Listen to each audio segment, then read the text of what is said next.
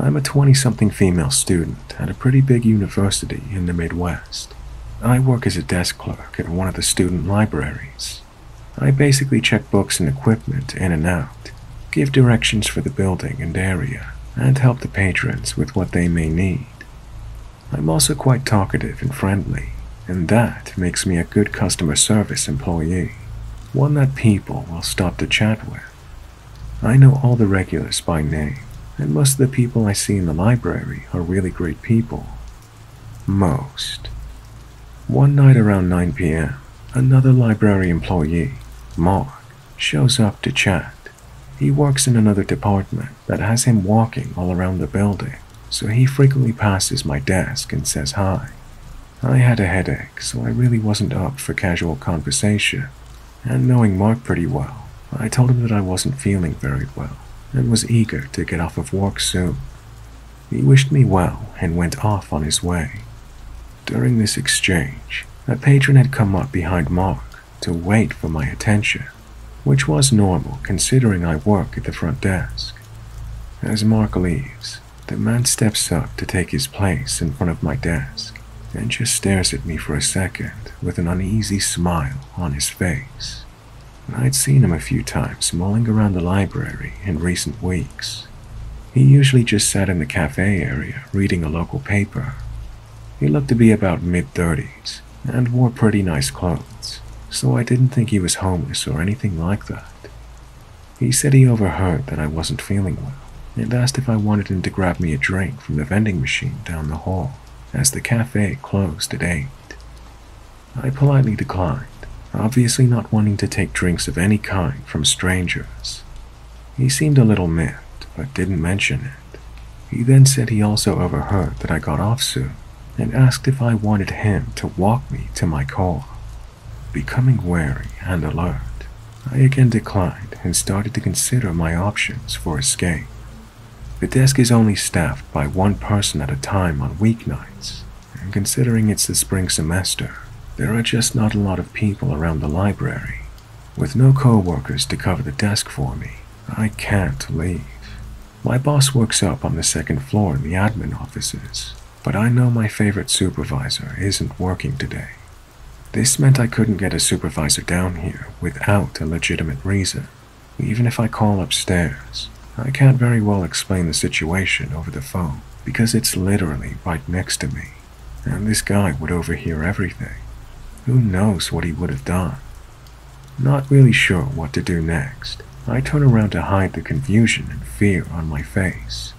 I stood and grabbed the disinfectant wipes and began wiping the counters just to have a job to do rather than sit idly with this creep standing at my desk. I'd only been turned away from him for less than a minute when I heard keyboard clicks at my computer. I whirled around and see that he has my Facebook page open. He must have done some keyboard command to switch tabs because my Facebook was open and logged in, but in a different tab when I left the computer.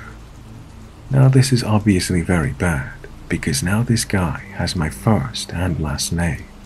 Shit. At this point I'm scared, but honestly, in the moment I was just pissed off. I asked him what he was doing as he turned the monitor at an angle so he could see the screen and was analyzing my profile. He then said, "Oh, so your name is Abigail Watson. Nice to meet you." Obviously I couldn't lie and say it was someone else. I mean, my profile picture is my face, for Christ's sake. This shit really got to me. I told him how rude that was and how it was an invasion of privacy. He responded by saying it was on a public computer, so it was public property. Yeah, fucking right. He made a move toward me and leaned over the desk a bit and tried to grab my arm. I was about to start getting heated when Mark came down the stairs, saying he'd heard me from the stairwell. I must have been talking pretty loud at this point. I was visibly pissed, as Mark could see, as I explained that he'd tried to buy me a drink and walk me to my car, and went as far as basically stealing my personal information from my Facebook page. Now also pissed at this point, Mark stepped right up into the guy's face. Mark's a pretty big, burly guy. He told him to forget my name, my face, and get the hell out of there. The creeper guy put his hands up and smirked as he took a few steps back with the old, "Hey man, it's cool. I'm just trying to make some friends out here." I scoffed audibly. I told him I'd be calling building security if I saw him at my desk again. He told me to fuck off and called me ugly before storming off and leaving. Mark asked if I was okay. I asked him to cover the desk for a few minutes while I went up and explained what happened to my boss. He was also pretty pissed at this guy and told me he'd get security to look at the camera footage to maybe ID this creep, and that he'd be banned if he showed up again. Turns out he was a student here a while back and had a history of stalking female students. Fucking gross. I haven't seen him since. I called campus police, but never really heard back. Mark now makes rounds to my desk when I work nights.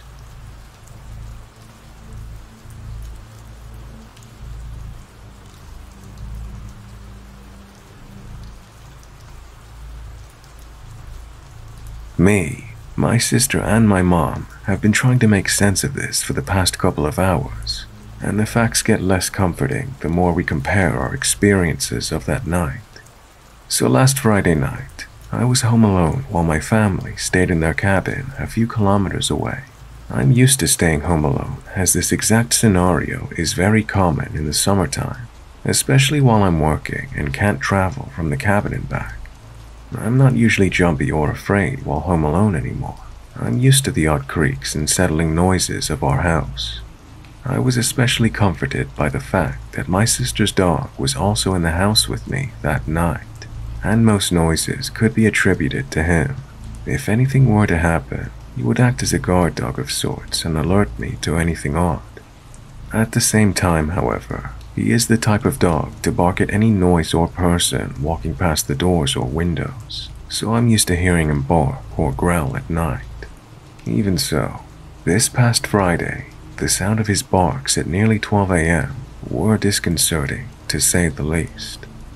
Despite my comfort with staying home alone, I am still terrified of the premise of a break-in or some other uninvited human interaction at midnight. I let him bark for a few seconds, telling myself it was just someone walking past our glass door in the adjacent alleyway, and he would quiet down once they passed. Needless to say, that's not what happened. He kept barking and growling for a few moments too long. I finally got out of bed and walked upstairs to check it out. As I'd suspected, he was standing alert at the glass door. I was comforted for a moment, until I walked over, ready to close the curtains and go back to sleep. I saw the door open, about 2 or 3 inches. I froze. I'd let our dog Bosco out earlier that night, but I know I closed the door. I've never left this door open. I'm a paranoid person with bad anxiety, especially concerning break-ins and the like, so I would never, home alone, forget to close the door. I am 100% certain. But at the time, I didn't let myself think about these facts, or even acknowledge that I could not have left the door open, because I knew it would send me into a spiral, possibly even an anxiety or panic attack, if I didn't explain it this way. I closed and locked the door, double-checking that it was certainly locked. Using the flashlight on my phone, I looked around the entire second floor of my 3-floor house, including closets and other reasonable hiding spots, just to put my mind at ease. And upon finding nothing, I went back downstairs to my room. As I was down there, trying to push away the fear, I could hear Bosco walking around the floor that doubles as my bedroom's roof. I thought I was overthinking it when it started to sound like human footsteps, accompanied by Bosco's footsteps. He walks around for about 10 minutes before I put in my earphones and talk myself down until I can fall asleep. At 2 a.m. the same night, my sister comes home from work. I woke up a few times before this to Bosco in the basement, whining at my bedroom door. When I got up to let him out, my sister walked in. We let him out the front door rather than the glass patio door, letting him in the same way. We talked for a while before I went back downstairs and my sister went to the bathroom. I forgot about the door, busy with work for the next few days. I forgot to mention it to anyone until tonight. My sister and my mom were home with me for a movie night, while my dad and brothers stayed at the cabin. I remembered the door situation when we were picking out horror movies to watch. I was sharing it as a creepy, almost funny story before my sister spoke up, saying that the same night, an hour or so after they got home, the door was open again.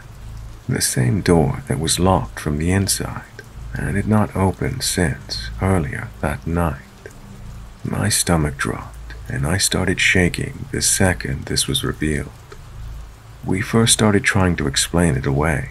Maybe she let Bosco out and forgot to close it, until we both recalled that we'd used the front door. Then we were trying to justify a reason someone would break in to not steal anything, and proceed to stay for 2 hours before leaving. Ultimately, I realized that I quite possibly locked someone in the house with me, then forced them to hide upstairs while I searched the second level of our house. Then this hypothetical person would be trapped up there now, knowing that this house was not empty, and there was a dog who would bark if they showed themselves again, alerting me to their presence. Then, when I was in the basement and my sister in the bathroom, they ran out of the glass door, which is timed perfectly to when they found the door open once more, much wider than when I had found it, as though they were only in a hurry on the way out. Perhaps they left it open the first time for a quick escape, or to stop the loud sound of it meeting the door frame. Either way it ties too perfectly for me to reasonably brush it off. I know it's unlikely, especially with nothing missing, but in this small town, there have been many reports of break-ins with nothing missing, vandalizing, or just breaking and enterings many, many times. So it's not as unlikely as it may be in a bigger city. I can't make sense of this. I'm shaken up thinking of the possibility of someone being in my house while I was asleep, alone in the basement. There is a part of me that doesn't believe it, but I can't shake the too many coincidences that all tie together to make this as concerning as it is.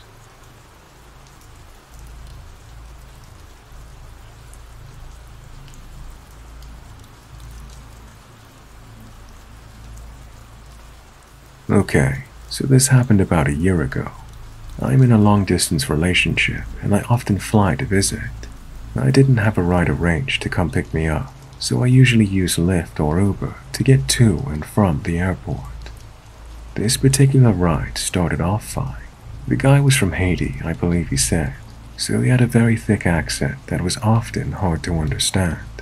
The beginning of the ride was him just making small talk, like most drivers do. Where are you flying from? Are you in college? Do you have family here? And so on. We get on the freeway and there's lots of traffic. I had a layover flight and of course all the outlets were in use, so I couldn't charge my phone. I'm hoping this traffic lightens up because I really need to keep in contact with the people I'm going to be staying with. Of course, with my luck, the app crashes and says, "You have arrived," while we were literally in the middle of the freeway with no houses near us at all. I get kind of annoyed and the driver says he'll pull over at this Walmart nearby to figure out what's wrong.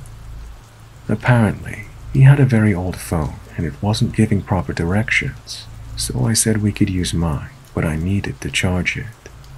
He asked me to sit up front so it was easier, and I thought nothing of it, so I did go up front. He tells me he will take me the rest of the way for free without using the Lyft app. I put the address in and we're back on our way. As we're pulling out of the Walmart parking lot, he asks me how old I am. I told him I just turned 18, and that's when things got kind of weird. He seemed to lighten up at how young I was, which was a bit odd, but whatever. He then asks me a series of questions like, "Why don't you live here in this state? You should move here.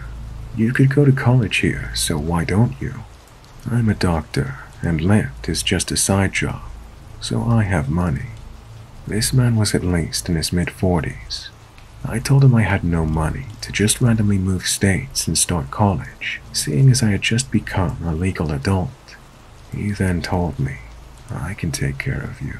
I'll buy you a little apartment and a nice car, and take you out and pay for your college." I thought he was joking, so I kind of just awkwardly laughed and said that it's okay, he didn't need to do that. But he kept insisting, and I was getting kind of creeped out. I really didn't want to jump to conclusions.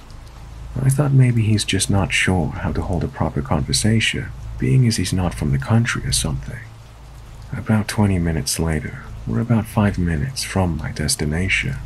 My phone kept doing that annoying charging, not charging that phones do when the charger wires are loose. I had this phone a while, so it did this at times, and apparently hadn't been charging much, and it died. Since we were so close to the destination though, I told him I knew the rest of the way, but I'd tell him to turn right, and he'd say okay, and purposely turn left or keep going straight. Anything but what I told him to do. Now we're lost because he's ignoring everything I'm saying and playing it off as an accident.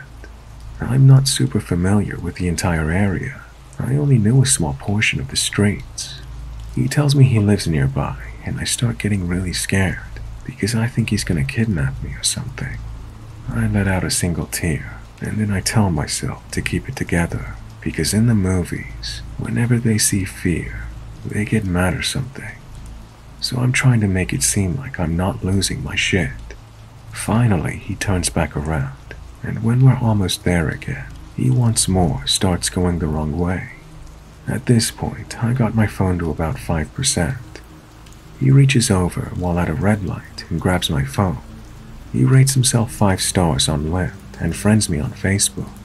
He also puts his number in my phone and tells me to call him if I ever need anything, and that we should go out sometime.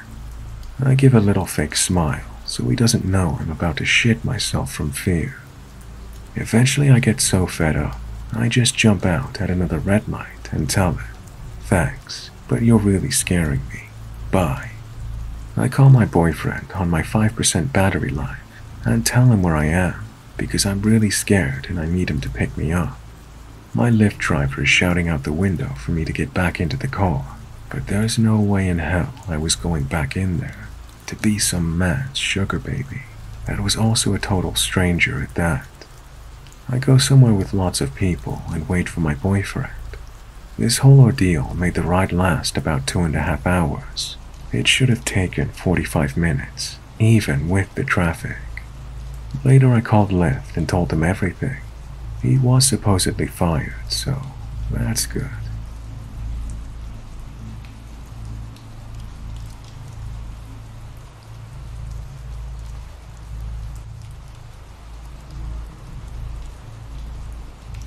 I went backpacking alone over the recent long weekend, which was 10 out of 10 beautiful. The second night, I camped at a beautiful high-elevation lake, which could also be accessed by a short 1-mile trail, so there were a few other campers and several people who were just day hiking or fishing. It was late afternoon, and I was sitting around my camp reading when a guy in his mid-20s walked by, carrying a fishing pole and small cooler. I didn't think much of it, but 5 to 10 minutes later, he doubled back and came to say hi. I said hi and went back to reading, but then, without warning, he sat down on a stump next to me. I was completely taken aback at this invasion of my space. He started asking me questions that were really just statements, but in a creepy, amused tone like, "So you're just reading?" And then looked behind me and noticed my tent and then said, "Oh, you're staying the night here alone, huh?" It's hard to explain, but his vibe was just really off.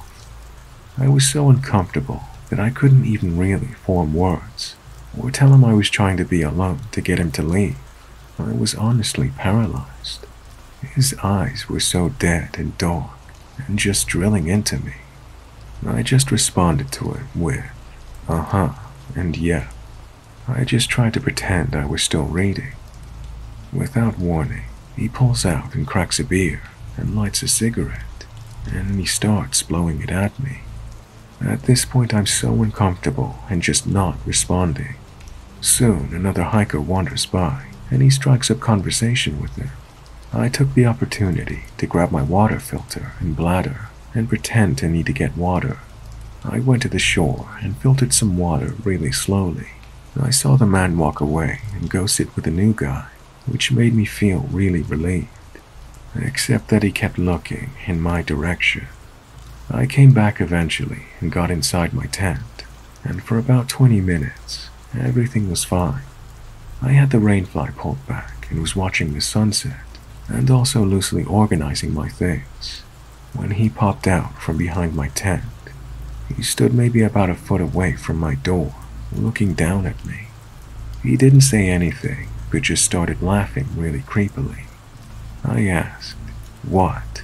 And his response was, "This is just really funny."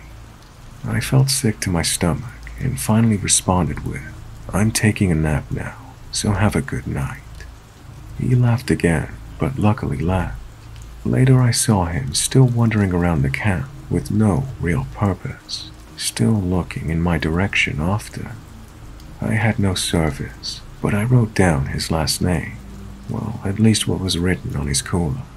I'd also overheard him say where he was from to the other hiker, so I put that down in my notes app on my phone, just in case. I slept with my pocket knife close. I debated leaving the camp that night, but ended up staying and just leaving really early in the morning in case he came back. Normally, while backpacking, I think the worst thing that could happen is I might run into a bear or sprain an ankle, and maybe this seems not that bad as you're hearing it, but this truly was the most unsettling experience I've ever had in the backcountry. I'm sure I'll be back out soon, but hopefully somewhere far away from that guy.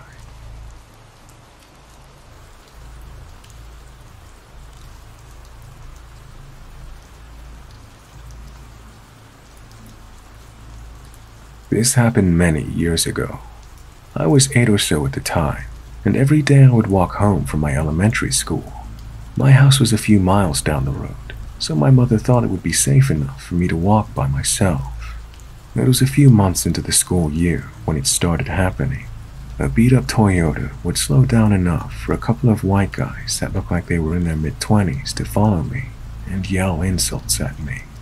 I was chubby back then, so they would call me fat and much more hurtful things. I'll always remember the driver. He looked to be the oldest in the bunch, with greasy blonde hair hanging down and partially covering his pimpled, scarred face. They would follow me until I reached the gas station that was halfway along my journey home. Then they would speed off, laughing loudly. For the first couple of weeks, I didn't tell anyone, thinking they would get tired of it. They didn't. A full month passed before I told my mother about it. She, of course, was rightly concerned about me and asked me how long it had been going on for. When I told her a month, she grew even more concerned. Her, being a single mom, couldn't pick me up from school because she was at work all day, so her solution was to send my older brother to meet me halfway. She thought it would deter them. It didn't. Another 4 months went by with them continuing to follow me and throw insults at me. Then suddenly it stopped. A whole month went by without them driving by, and we thought everything was safe again. We were wrong. Suddenly, out of the blue, I saw the old beat-up Toyota heading down the road towards me. Only the driver was in the car this time. He slowed down, flung open the passenger door, and proceeded to yell for me to get into the car. I was so scared I couldn't even speak. I just shook my head no and tried to walk faster. He continued to follow me, demanding that I get into his car. I'll never forget the look on his face as he yelled at me. It was so full of rage. We finally got to the gas station and I made a break for it. I ran inside the gas station and up to the gas station attendant. I told him what was happening, and he let me hide behind the counter. The driver pulled into the gas station, hopped out of the car, and came in. He demanded that the gas station attendant tell him where I was, claiming I was his daughter, and I jumped out of his car. The gas station attendant glanced down at me, and I shook my head, wildly mouthing that I did not know this man. The gas station attendant said he didn't know what he was talking about, and that he had to leave the store immediately. The driver began to yell wildly and start walking around the store looking for me. The gas station attendant said he was going to call the police if he did not leave. The man turned to him and said something I'll never forget. "I'll get that bitch, one way or another." The driver stormed out of the gas station and left. I sat there on the floor, crying for what felt like hours. The gas station attendant called the police and had them come over. When the police arrived, the attendant told them what had happened. A police officer knelt down beside me and asked me my side of the story. I told the officer everything, how him and a couple of others had been following me for months, how they would follow me and insult me, how they suddenly stopped, and how he tried to get me into his car. I don't remember much afterwards other than them calling my mother and her meeting at our house. They took my mother's statement and then left. After that, my mother changed her work hours in order to come get me every day. For years I lived in fear that the man with greasy hair and pimple-scarred face would eventually get me. So, to the man who followed me for months, insulting me and eventually trying to get me into his car, I'm not that scared little girl anymore. We better never meet.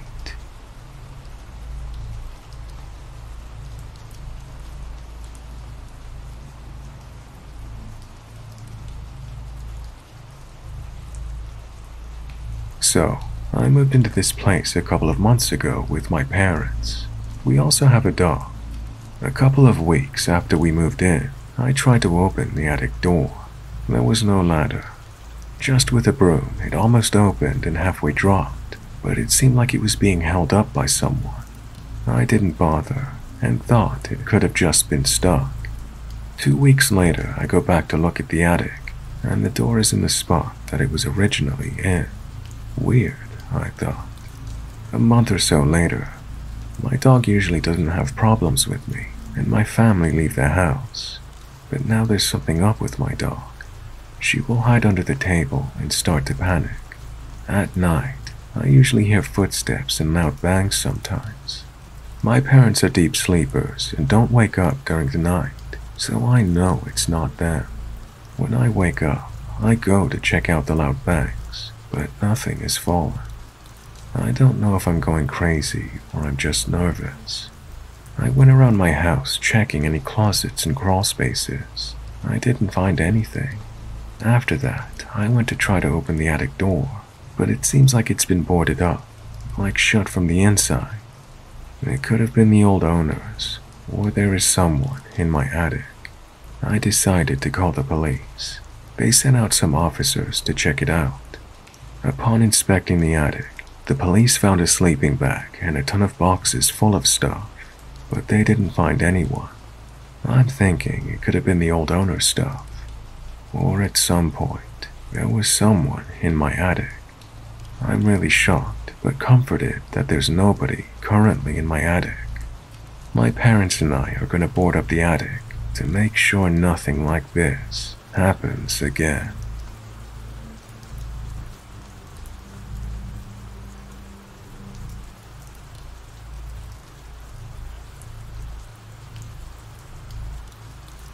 I moved out of state to a very small town.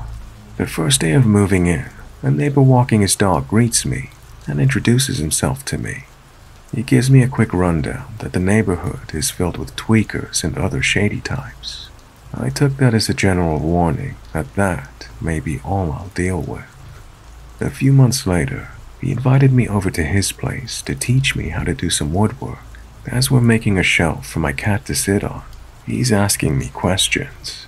To me, they were normal everyday questions, but looking back, I realize now he was trying to get information out of me. Why did you move out here from out of state? Who lives with you? Do you have any other family members in the state or area? Once we were done, we went to install the shelf, and he met my mom, who stays with me. He talks to her for a bit, and then we left to walk back to his place. He starts telling me that he can see our yard from his place, and notices that I barely go outside with my dogs. He told me not to worry, that if someone breaks into our place, that he can see them and shoot them from his room. That's what I'm thinking. How is that possible? Because you live over half a block away. Before I can question him, he asks if I want to see more of the town. I'm like, yeah, let's go. He walks out to his car and pulls something out from the middle compartment, and then tells me to go in his pickup truck. So I do, while he's filling the gas tank up with some gasoline. Once he's done, he walks over to the driver's side and opens the door. He drops a holster between us. He tells me not to worry about it as I look, trying to see if there's a gun or not. As we're driving, I realized he hasn't said a word for 5 minutes, and this guy loves to hear his own voice. Another thing I noticed is that we're on a dirt road, and I haven't seen a single house, trailer, or vehicle for a while. I guess I gave off some nervous vibes because he suddenly says, "So yeah, unless you know where you're going out here, you'll get lost, and it's best to have a pickup or ATV to drive out here." After about another 10 minutes of silent driving, we get to a little creek. Luckily there was another truck there. All he says is, "Oh, look at that. Someone else is here with us," and he grabs his holster and gets out. We both see a lady with a big dog playing in the water. She turns to us as she sees him walking closer to her. She gestures to his holster, and he tells her not to worry, that it's for the snakes. She lifts her shirt above her waist to show her gun, and she tells him she's not worried one bit. They talk for a few minutes, and she tells him that her husband is home waiting for her to make dinner. She's just out letting the dog have some playtime. The neighbor changes his tone and posture from confident to defensive now. She called her dog and they went to their truck. He's watching her and she hasn't started her truck yet. A few minutes pass and he tells me it's time to go too. When we get to his truck, she drives off. The drive back, I start to get uneasy and creeped out. Why would he drive me all the way out there and just leave? Why tell me not to worry about the holstered gun, but tell the lady what it's for? I finally get out of my head and just break the silence and give him my life story as to why I moved. Finally he responds that he can relate to my story and gives me a rundown of how the town is and what it's about, and that some people are more racist than others, and I should watch my back for that. Once we get back to his place, I tell him I have stuff to take care of at home, and I note the hell out of there. I said to myself, if I'm ever gonna hang out with him again, it won't be alone.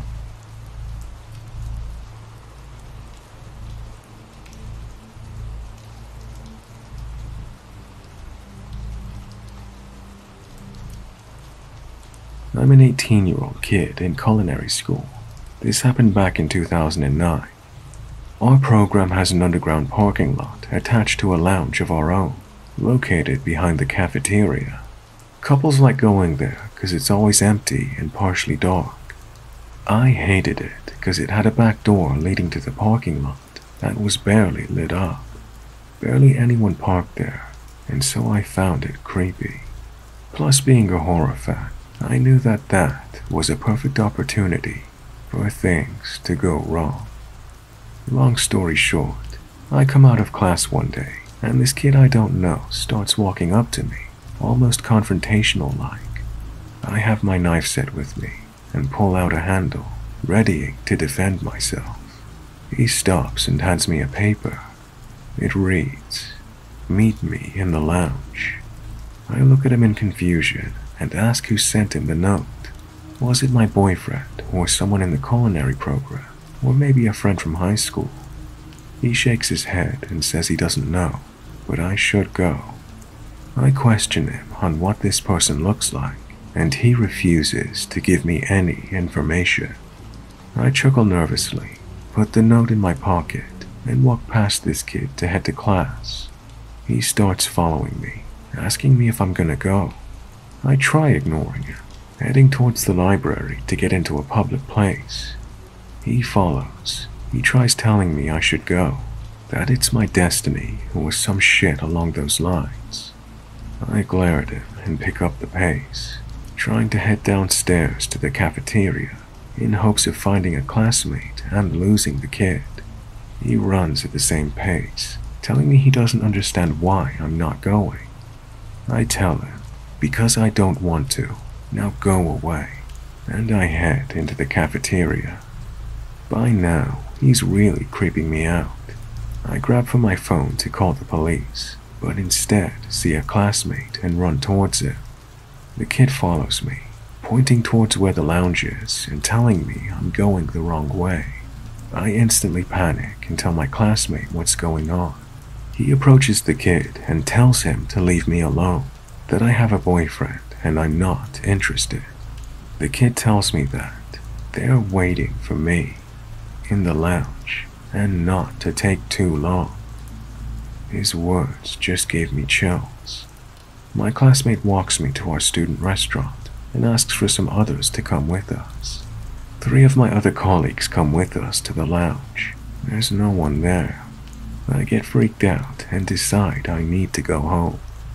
They walk me through the campus to the parking lot, where I can call my parents to get a ride. One of the others stays with me while the classmate who defended me goes to report the behavior to our teachers, who use the lounge as a secondary office sometimes. He then comes back to tell me that they're going to investigate and keep an eye out for suspicious activity, or that kid. A few days later, I learned that a girl had been assaulted in that area, having parked there during finals and gone in through the lounge. The school newspaper had reported it, but there were no details as to who did it to her, and if they were caught. I felt my stomach drop, hoping that the girl was okay, and hoping that those people get caught. I reported my incident to the newspaper team, but they claim she never dealt with anything like a note. They never found the suspects. My mom is glad I listened to my gut and did not go. To this day, I still get chills thinking about it. The girl recovered and escaped with a few minor injuries.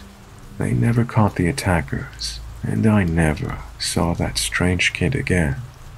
All I can think of is, why me? If they were going for money, I was so poor I literally lived off sesame crackers donated by classmates because I had no money. I'm just glad the girl is okay, and that I listened to my gut. Who knows what would have happened if I'd gone.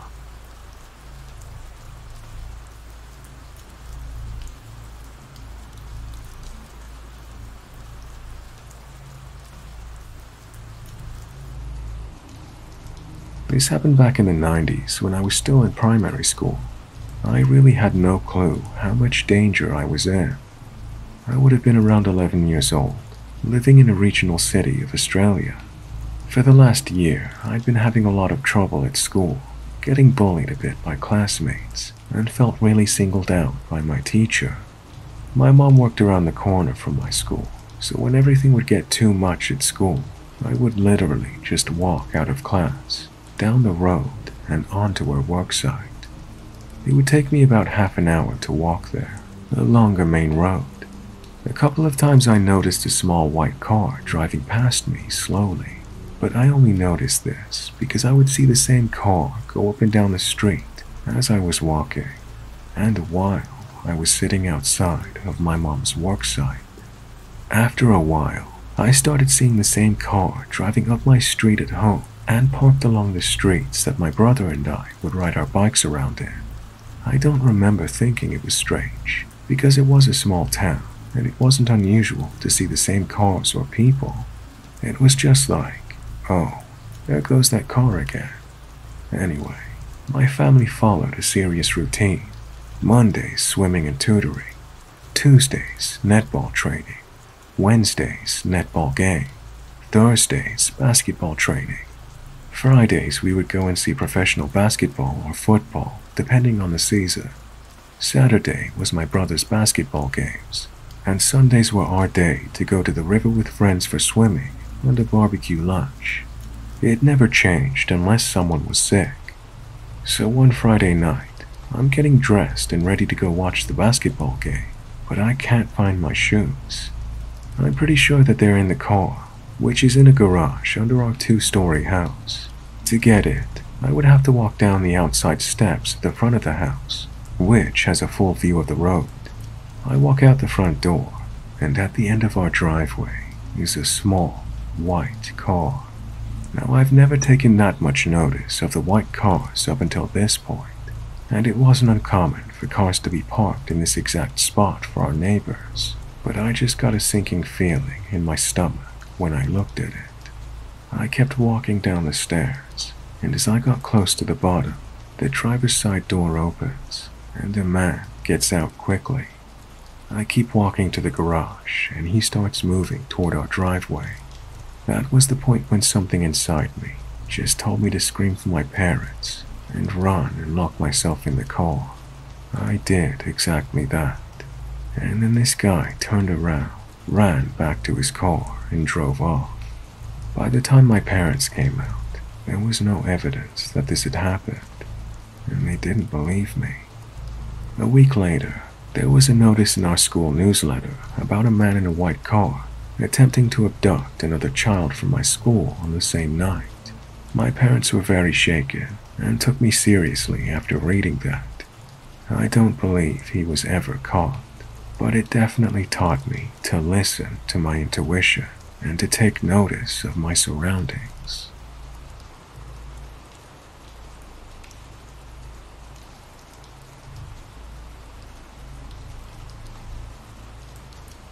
My family and I went on a trip to the Hocking Hills area of southern Ohio a few weeks ago.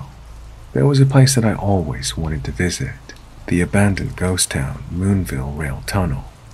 I've never been to this area, so I didn't know what to expect, but I did know it was pretty deep in the woods. We took a trip from our rented cabin using Google for GPS to the location. We start driving and it's, for lack of better words, real impoverished where we are driving. Hills Have Eyes ask. We literally only see a few cars on the way there, and are on the back roads. We get to a point where we need to enter into a forest, and we're close to the tunnel. There was a sign that said we were entering Bubblewood. For a bit of additional information, I drive a Mercedes that I'm just lucky to have, and have my husband in the car. I also have my 10-year-old nonverbal autistic son, and my 6-year-old daughter. We drive down this real creepy stone road into the forest, and there's nothing back there. No houses, no cars, nobody. We see signs that we're close and pull into the parking lot. We walk over the footbridge and make our way toward the tunnel, which is a lot larger than I expected. We hear this sound coming from the other side of the tunnel that goes into the woods away from the parking lot. A truck comes driving through the tunnel toward us while we're on foot. The man gets out of the truck with a chainsaw. It's a white guy in his 60s. He walks with my entire family everywhere we go and through the tunnel. I try to make small talk with him and get some information, things like if he worked for the Department of Natural Resources and that kind of thing. But he really wasn't budging. We turn around to walk out of the tunnel, and he starts using the chainsaw behind us. The sound is just echoing through this tunnel. At this point, we have no cell phone service, and literally no one knows my family is out there, except for us. I was already worried my car was sending the wrong idea to people, like we have money or something, which we don't. We rush to the car to get the kids in their booster seats, and this man comes driving over the footbridge in his truck toward us in the parking lot. I honestly don't even know how his truck fit on it. He stops again, gets out of his truck, and starts walking the other direction, much to our relief. About this time, I noticed there are dusty handprints on my car. I asked my husband if they were his, and we compared his hands and my son's. They were not a match. I don't know who could have touched the car because we were with the chainsaw man the entire time we were there. We get out of there as fast as possible. Just a few minutes later, I look in my rearview mirror. There's a bunch of dust kicked up behind us, and there he is. He had to have driven pretty fast on the stone road to catch up to us like that. There's nowhere to go in these woods. The road is basically one lane, and we have no cell service or GPS. Every time I think we lose him, he's there again. I'm waiting for my tires to get popped or something, or for this guy to ram me off the road and into the ravine in the woods. Finally, we get out of the woods, and it turns out he's still following us. We were following printed directions to get back, and I ended up making a wrong turn in the excitement. The guy in the truck was finally gone, and I turned around to go past the stone road that goes to the forest. There's one lone house near this road, and there is his truck, parked there. He had to have seen us drive onto this road into the woods and taken a back way to the tunnel. I don't know if he was just trying to protect the site from more graffiti or what, but he really creeped us out. It was like every scary movie trope rolled into one single event.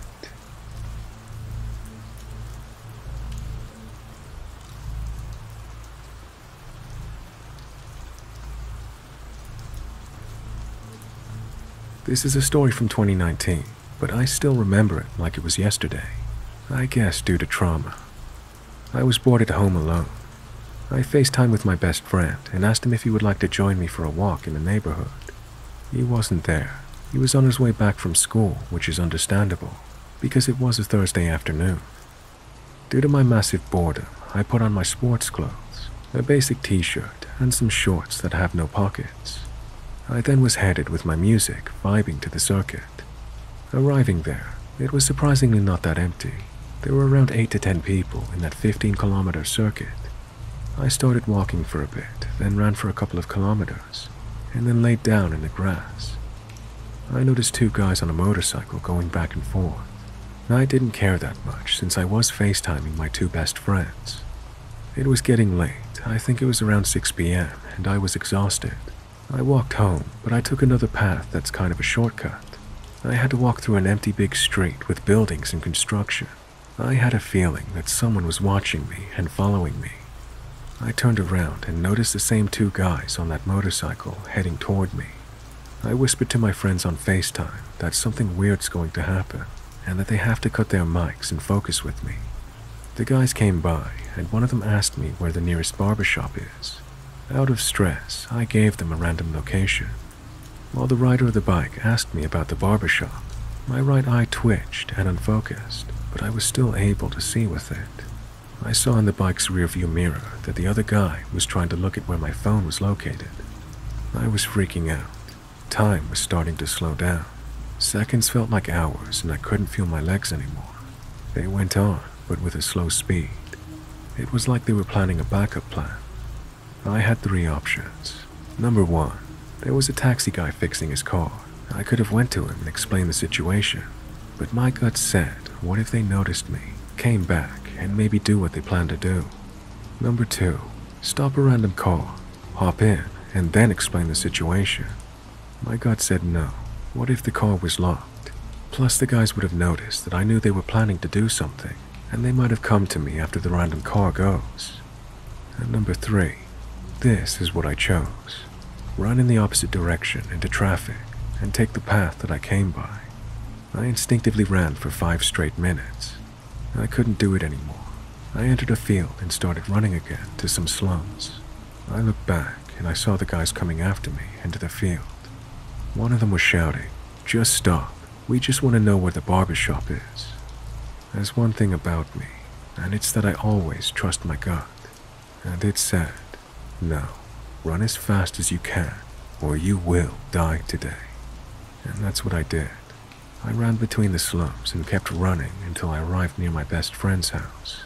I told him to come down the stairs right now, and I laid down in the parking lot. He came to me and was freaked out because he knew that something was happening. but he didn't know what since I didn't give him more information. My face turned yellowish and I threw up. I couldn't feel my legs or my arms anymore. He walked me to my house and I laid down, and from that moment, I don't remember anything. I just remember me waking up the following day with bruises on my leg due to me running in the field full of pikes.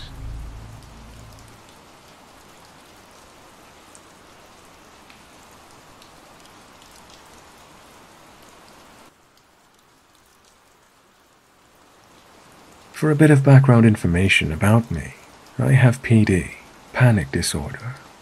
For those who don't know what it is, it's a mental illness that causes extreme anxiety, severe panic attacks, and a slew of other problems. I've been suffering from this for over a year now, and while it's getting better, it's still very difficult to deal with. Keep this in mind. My husband and I have been married a little over a year now. The time we were married, unfortunately, I was undergoing medical issues that no doctors could seem to explain. I was having panic attacks all the time, and they would be so severe, I would have to be taken to the ER, where they would have to literally sedate me to calm me down. I was also losing weight at an exponential and scary rate, becoming sicker and sicker as time went on. Not even a month after we married, I lost my job and was homebound, while my husband worked second shift, which was 4 p.m. to 3 a.m. He would arrive home at around 4 a.m., leaving me alone most of the time. My parents and younger brother live close by, perhaps a 10-minute drive at most, but at the moment, my mother and father were unable to watch over me. They called as frequently as they could, but that was all they could do. In May, I was told by doctors that I was literally at death's door, and unless something happened quick, my family was going to lose me. I was given medications to help with the panic attacks. They were to get me to eat and stuff like that. They wanted to hospitalize me, but I refused. My parents decided that when they and my younger brother went to Florida the next month, they were taking me with them. Again, keep in mind I am both anxious and extremely sick. Around this time, the real issues began, not with me, but with our neighbors.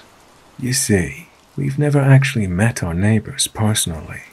My husband lived in the trailer for a month on his own before we married, and he always said they were odd, but they didn't seem to be of any concern. However, once I came into the picture, that changed. The person who lived in the trailer before us was actually a cousin of mine, who rented from another cousin and his wife who lived states away. Nora was a huge druggie and a drug dealer, so people got used to getting their fixes and drugs at the trailer we now live in. Then, a few months before we moved in, she got in trouble with the law and landed in jail for some time. I guess our neighbors, who, according to our landlords, were drug addicts and raging alcoholics as well, thought that perhaps she was back. I'm not quite sure. I suppose this is because from where I was so sick, and my husband slept when he could from working odd hours and taking care of me, so they never actually saw us. They just knew someone was there. They became active at night. During the day, they were predominantly quiet. Every once in a while, they would do something outside, but for the most part, nothing really happened. It was always after my husband left for work.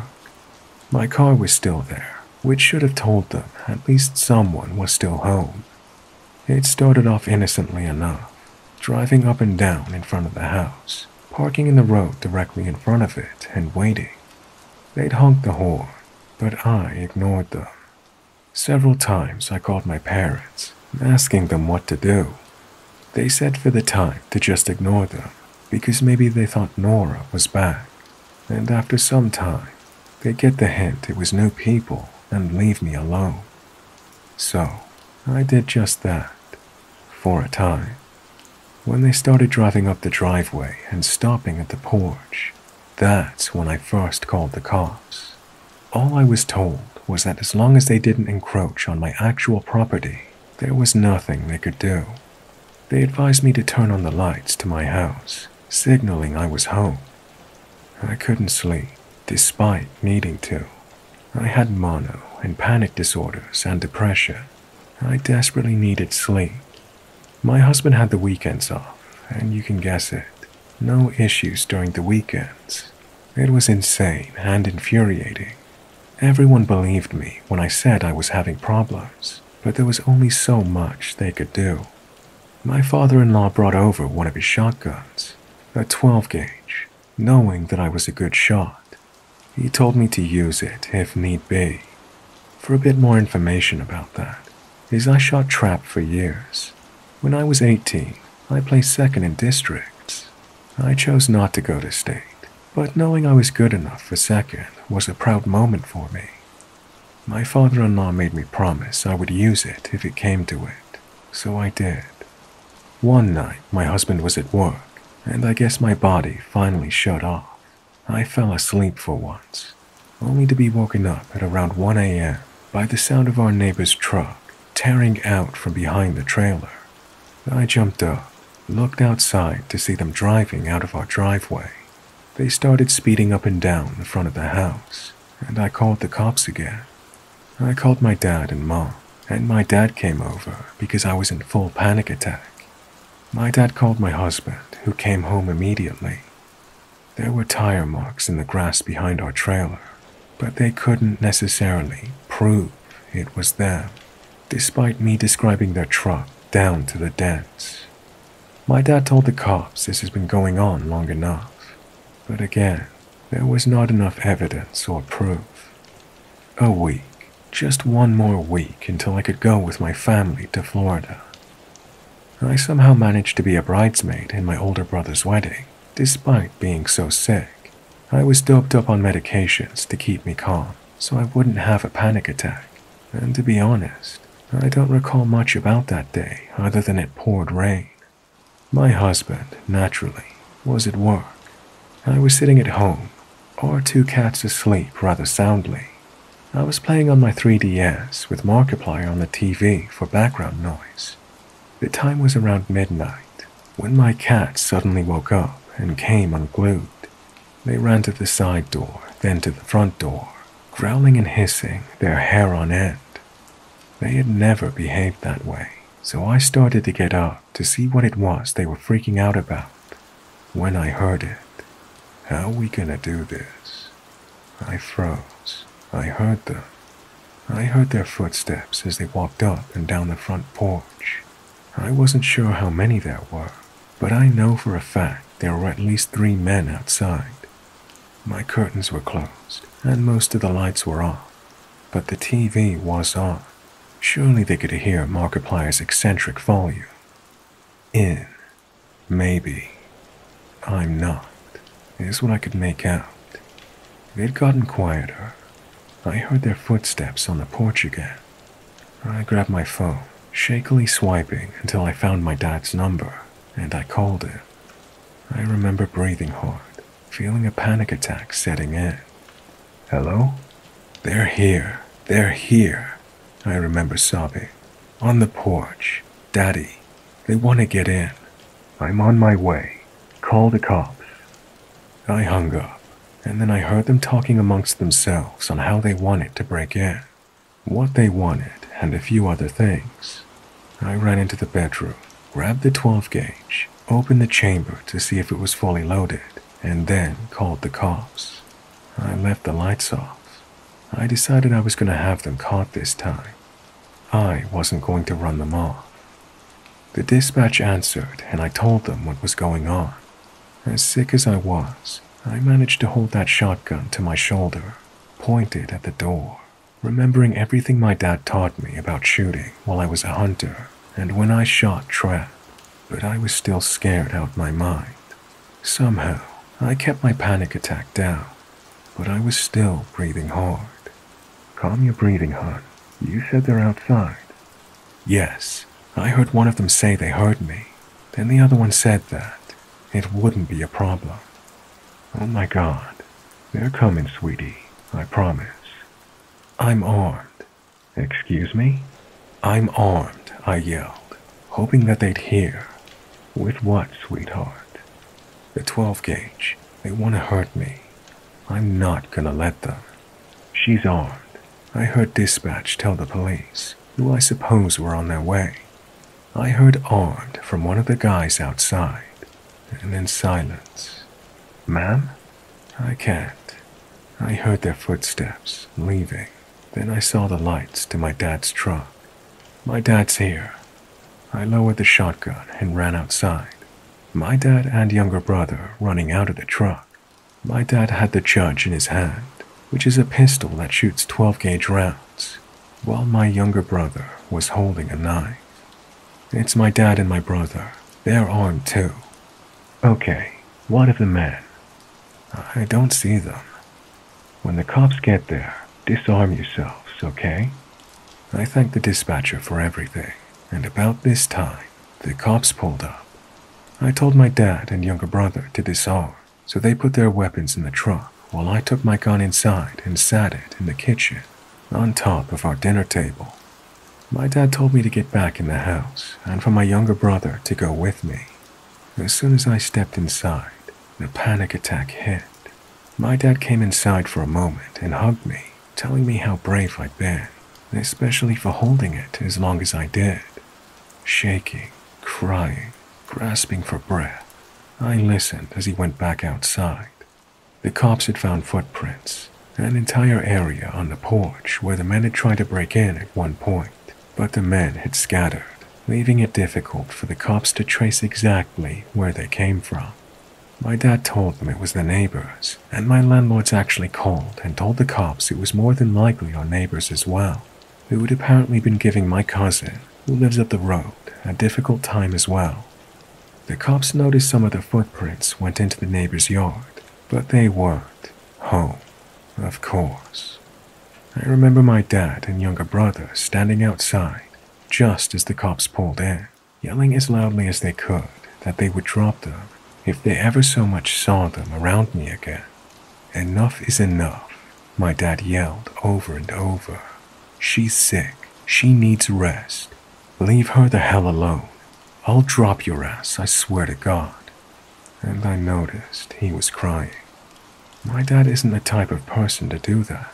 My whole life, I've seen my dad cry maybe a handful of times. When he talked about his deceased father, when my mom's mom died, when the doctors told me I was on death's door, when my younger brother was born. My dad had been scared that he wouldn't get there in time, and maybe, just maybe, I would hesitate to protect myself. But I had made my mind up. I wasn't going to let them get away with it anymore. That night, my husband came home from work and hugged me so tightly, I really thought my lungs would burst. My younger brother texted him what was going on, but reassured him I was okay. A week later, I went to Florida. Time went on, and I'm still getting better. As for my neighbors, I've never had problems from them again. I'm not sure if it was the cops actually going to their house, or if it was my dad and younger brother threatening them. Or maybe it was me, them hearing me saying that I was armed. I don't know. I don't care. They are still there, but I know they won't do anything ever again.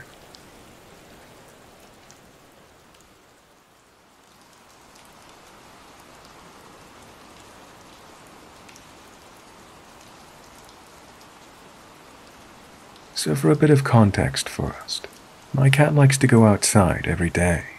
In the morning, he follows us to the door, takes the elevator down with us, and then goes about his day outside, until we bring him back home again in the evening. Now, my cat isn't the most punctual guy, so it's pretty common for him to stay much later in the neighborhood, or he gets bored and doesn't play for more than 2 hours and wants to go back inside. The problem is that we're not home, so he just has to wait. My family and I live in an apartment on the first floor, so my cat's solution is to sit under one of our balconies and meow at the top of his lungs to get our attention. When we're home, it works perfectly fine, but when we're not, it's a lot less effective. So our solution was to gently ask our neighbors that have the key to our apartment to bring him up so he doesn't have to wait outside all day.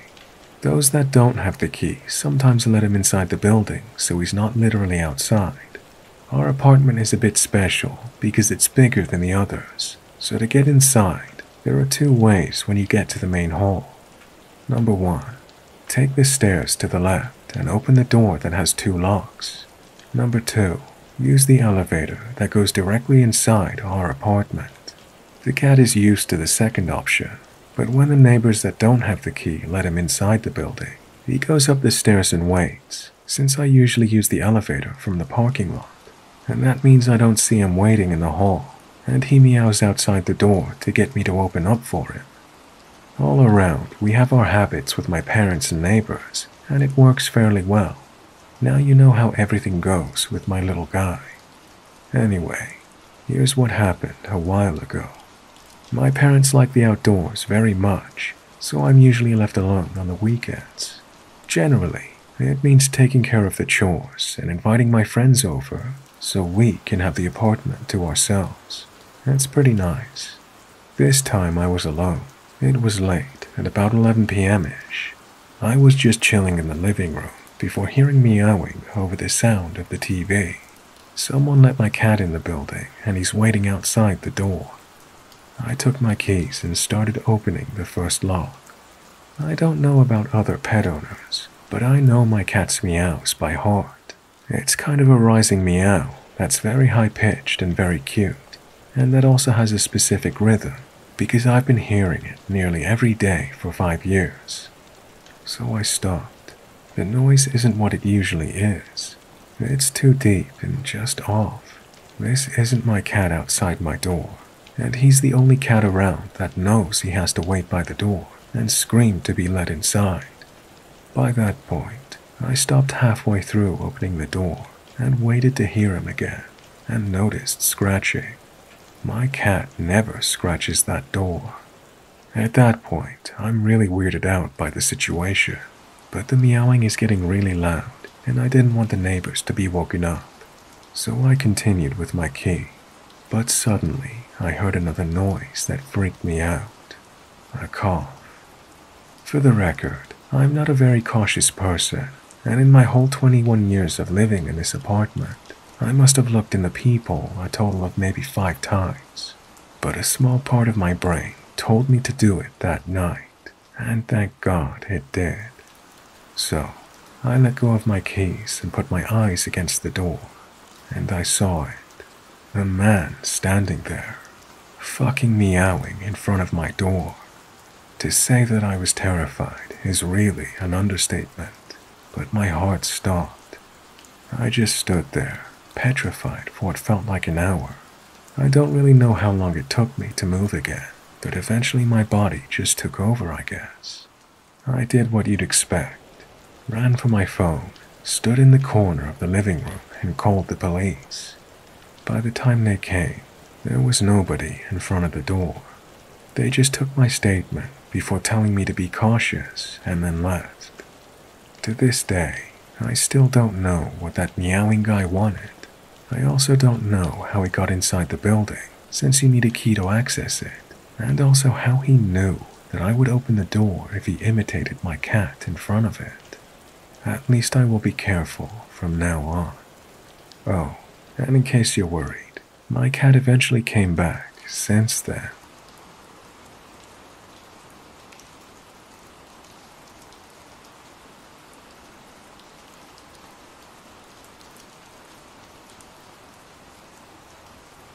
This happened a few years ago. Just to clarify, we live in a pretty good neighborhood. To show you how safe it is, a few days before this happened, my dad took me to my drumming lesson. We were gone for about an hour, and when we came back home, we realized we'd left the key in the lock outside the whole time. No one took it or came in. This has happened before.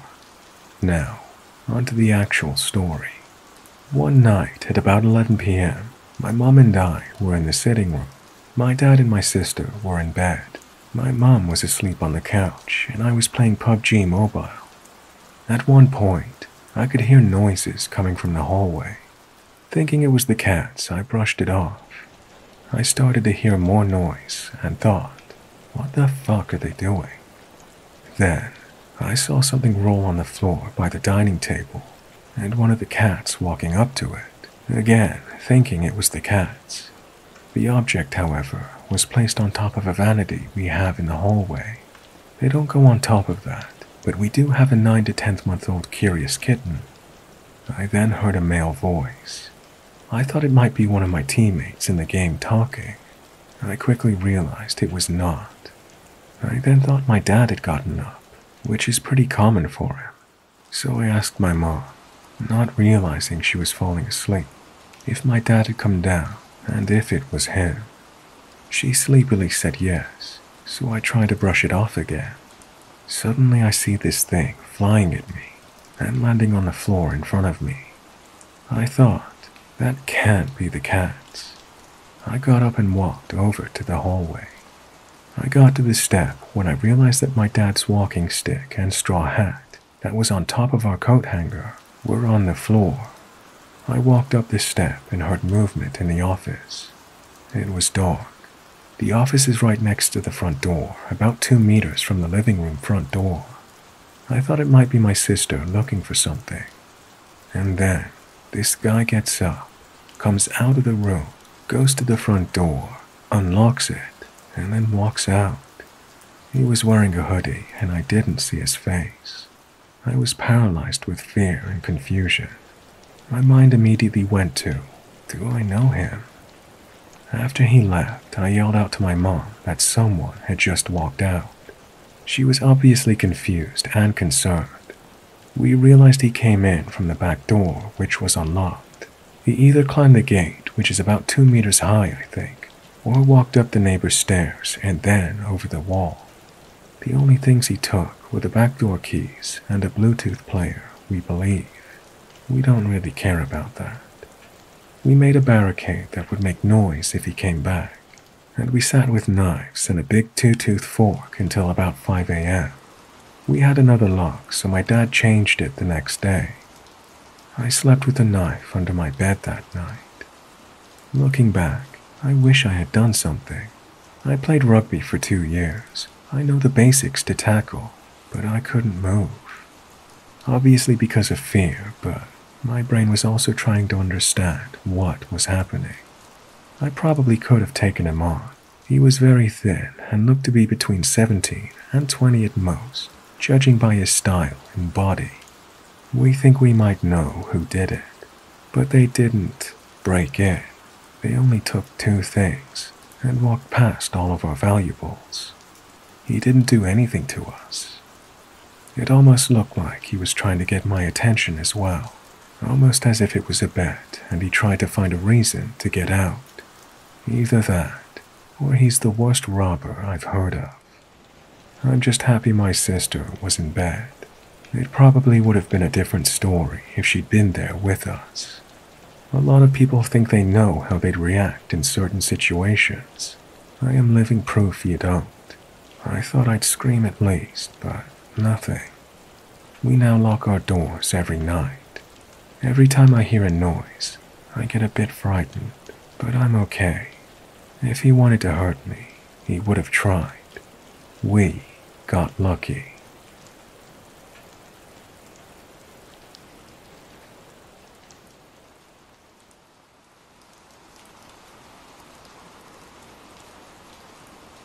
First off, I'm a 22-year-old male. I'm a bit stocky and muscular, but not fat. I'm not somebody you would try to actively avoid in a dark alley, but also not someone you would really want to pick on for being puny. I'm a pretty average guy. Anyway, before this starts to sound like your typical dating profile, let me begin. I was with my girlfriend, and it was around 10 p.m. It was dark out. We left a friend's house to meet some other friends at an Applebee's about 20 minutes away. We pulled out of the driveway and started driving. About 3 minutes down the road, I noticed a large truck following us very closely. It swerved a bit, but the driver didn't seem drunk. The speed limit was 45 miles per hour, and I was going a solid 50. It was a fairly straight road, and not many cars were on it. The driver started flashing his lights. This is normally a pretty universal sign that either my lights are off, he wants me to pull over, or I'm not driving adequately. I recently had my car inspected and passed, so it wasn't the lights. I was driving just over the speed limit, and there was no way that I was pulling over. Plus, it was a passing lane, so he could have passed if he wanted to. I kept driving. He was literally right behind me, not 15 or 20 feet, but right behind me. There were no other cars around, so I decided to start taking side roads. I knew the area pretty well, so I was confident. Meanwhile, my girlfriend just really wanted Applebee's. Classic girlfriend. So I took some random side road, and of course, he followed right behind me, still flashing his lights. I kept turning into other roads, trying to lose him, but he was staying right on my trail. Finally, my girlfriend realized how weird this was and began getting a little nervous. I have to admit, I was nervous too. Our area has some high crime rates and some gang initiations involving running people off the road, forcing people to pull over and shoot them, and other car-related mumbo-jumbo. So we were both scared that this could be the case. I kept taking side roads, and he kept staying right behind me. Finally, we arrived at a Walmart. This Walmart has a back road where the trucks go to unload. I took the turn onto this road without even using my blinker, still trying to lose him. I ended up driving up to 80 miles per hour on the small back road, but this person would not stop. The small road wraps around to the main parking lot. I skipped all the stop signs and ignored all safety rules of the road. Thanks to the fluorescent Walmart lights, I was able to see that the truck was red and beaten down. I could see Applebee's in the distance, so I decided I would park and just deal with this like a man. At this point, my girlfriend was actually tearing up. This whole ordeal may not sound that scary, but trust me, it was. Once we pulled into the Applebee's parking lot, I noticed that the red truck was no longer following us. He just disappeared. I looked at my girlfriend for 4 seconds to comfort her, and when I looked up, the truck was gone. This was honestly terrifying. I pulled up to Applebee's to meet my friends inside, and they could tell we were visibly shaken up. We were so shaken up that we didn't even get any food to eat, even though we were really hungry. I managed to glance out the window and noticed the same red truck parked 3 or 4 rows behind our car, just sitting there with the lights on. I'd had enough. I grabbed a steak knife from the table and went outside to find out what was going on. When I got to the truck, nobody was inside. The back seat was full of duct tape, random tools, tar, and other everyday items that seemed especially creepy at the time. I took pictures of the license plate and waited around for the owner to return, but he didn't. There's no doubt he saw me waiting by his truck, sweatshirt hood up, looking like a weirdo. I called the police, let them know what was happening, and left it at that. I was told to be very careful, as gang initiations were starting to pick up speed in our area. The truck was the same one that followed me around, and yes, it could have just been some teens trying to be funny, but don't mess with me, my girlfriend, or Applebee's. So, Mr. Truck Driver who ruins appetites, and may want to kill me, let's not meet.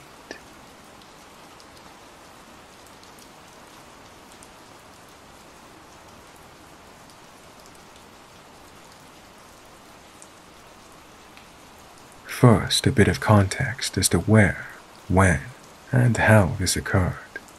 I was in rural New Brunswick, Canada, at my grandparents' home. They'd both recently passed away, and my family was there to help clean up the house. It's located near the end of a dirt road that ends in a little lake, so there's rarely any traffic down the road except occasionally during the day when people come to kayak or swim in the lake, or things like that. The house has no running water because the pipes froze during the winter when nobody was there. But there is a little building about 200 to 300 meters by the lake that has public bathrooms and showers. It's unlocked 24/7, so we've been using this facility as our place to shower and use the toilet. So it's about 12:10 a.m. on a Monday morning, and after a week of avoiding the gross bathrooms, I was just like, fuck it. I want to go take a shower and clean up before I go to bed.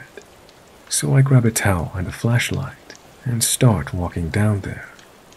Now, keep in mind, without a flashlight, it's absolutely pitch black and you cannot see anything, which means that anybody who has a light is very visible from basically all sides.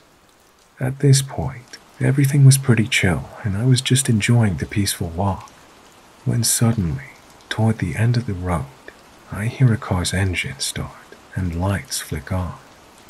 Immediately I'm like, what the fuck? Why are there people down there at this hour? You rarely see anybody parking down there even during the day. I'm already a bit creeped out. The car does a 3-point turn and starts coming up the road toward me. It's an older model Chrysler 300 that looks beat up as fuck. I've also never seen this vehicle out here before, which is weird because this is the kind of place that only locals use, so you do get to know the cars around here. It's pitch black and I can't see inside the car. It drives past me really slow. I breathe a sigh of relief as it starts to leave toward the main road. At this point, I'm almost at the dirt path where the bathrooms are, and I can see the light from the building. That's when I turn around, and the car's doing another 3-point turn, coming back toward me. I'm freaking out, thinking what is going on. So I turn off my flashlight and just run toward the bathroom area as the car's making its way back. I duck in behind the storage shed for hiding. The car passes the bathroom, but immediately stops and turns around again. And then everything goes silent and the lights turn off. I was tempted to go into the building and do my bathroom business, but they would have seen me walking into the light. I felt unsafe coming out of the bathroom if I didn't know who was out there. I hear some doors opening and closing on the car, and I thought I heard the sound of a voice, but it was faint. I saw the light from a headlamp or flashlight over by the car, and I hear some walking around. I was so terrified. I thought I was going to get kidnapped or something, because I'm alone, in the middle of nowhere with some weirdo in a beat-up car. I wanted to run back towards the house, but I couldn't, because their car was right in front of my hiding spot. I couldn't go that way. After about 25 minutes of sitting there, I stopped hearing the noises, but the car was still there. I decided to bushwhack through the forest to cut back to the house and avoid the car. So I safely made it back to the house and never saw that car again. My conclusion is that maybe they were doing something illegal and they saw me coming with my flashlight, so they got out of there because they thought I was a cop coming to investigate. Then they saw it was just some random kid and decided to come back and keep doing whatever illegal thing they were doing. It seems like the most likely explanation, but I'm glad I didn't have to find out.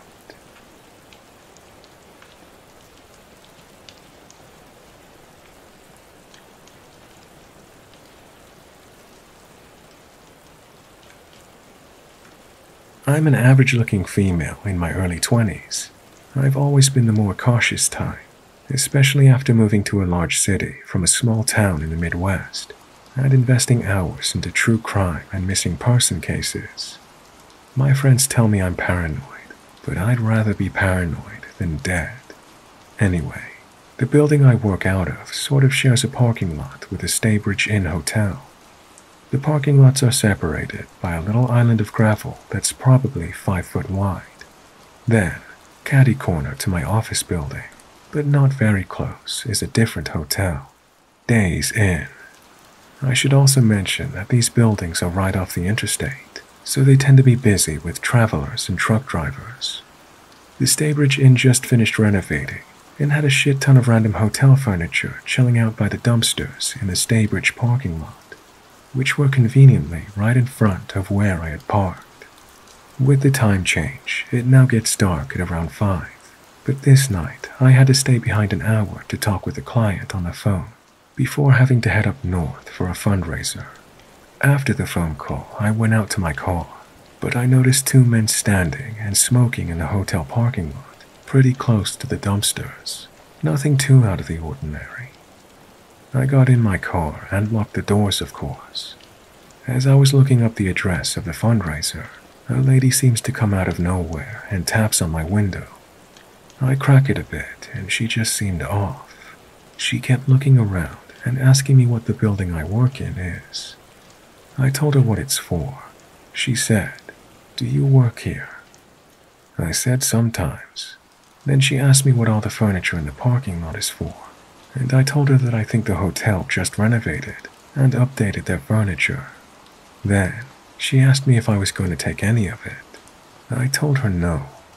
She was so adamant about me taking some of it, asking me multiple times if I wanted anything or if I wanted help loading a couple of nightstands into my car.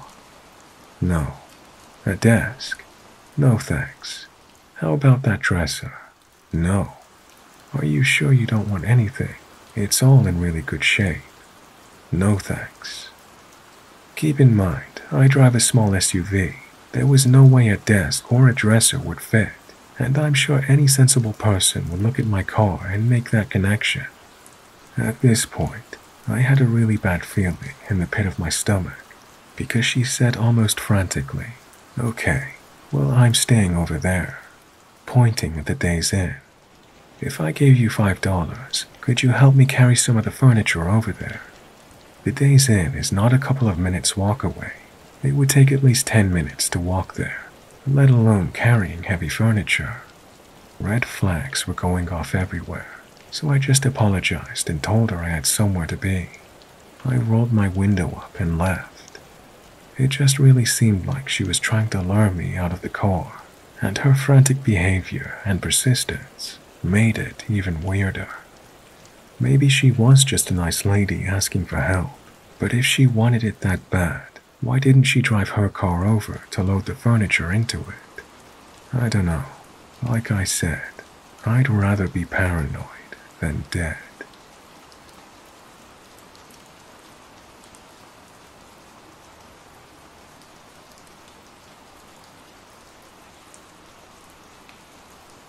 I used to work at a small neighborhood gas station.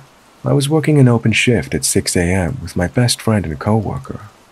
We were doing our normal opening stuff, and as the sun came up, I went to get some ice from the back. For reference, the gas station building used to have a drive-through, so we had that kind of window in the back. I glanced at that back window and realized there was a literal bloody handprint on it. I looked closer, and there were smudges of blood around the window handle that looked like someone was definitely attempting to slide it open. We were really freaked out, so we went around to look for other potential entrances into the building. I looked at the window in the front and noticed dried blood on the hole where we take money for gas from the outside. It was kind of like someone was trying to stick their hand in to get something inside. I kept looking around, and there was also dried blood on the front door handles, and also some splatters on the glass, like someone was pounding on it. My friend and I were both freaking out at this point.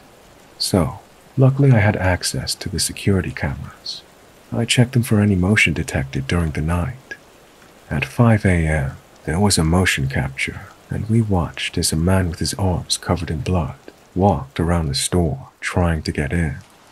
The freakiest thing was that usually the store opened at 5 a.m., but it happened to be a Sunday, so we opened at 6. I really dodged a bullet there. There were police lights in the distance on the cameras, so we called the sheriff. He showed up pretty quick, watched the security footage, and confirmed it was the guy they picked up just a bit after 5:30. It's the craziest thing to happen to me in my 3.5 years of working at gas stations.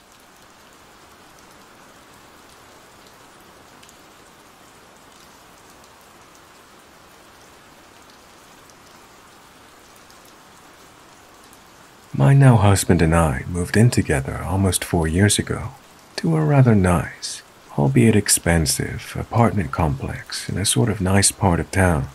We are on the 3rd floor with a large balcony that overlooks out onto the courtyard in which other apartments in the complex are located. Basically, You can see the other balconies and living rooms of the other tenants and the open stairwells. A year went by without a hitch. My husband works at a bar, so he comes home late, while I usually make it home around 5. It is easy to get to any apartment doorway, as the complex is large and open, with no security doors except the door to the apartment. It started in August of 2016. I would be home after work, chilling and watching TV. Almost always around 9:30, I could hear someone come up the stairs. Things would be all quiet, and all of a sudden, loud, sharp knocks on my door.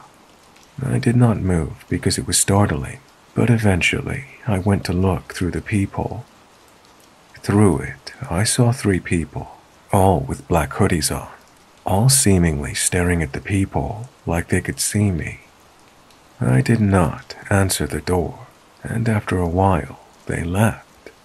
Cue to a few weeks later, the same time, but this incident, there were footsteps, and then loud hard bangs on the door that sent my cat flying to hide. I sat, frozen, but I said to myself, maybe it's the police.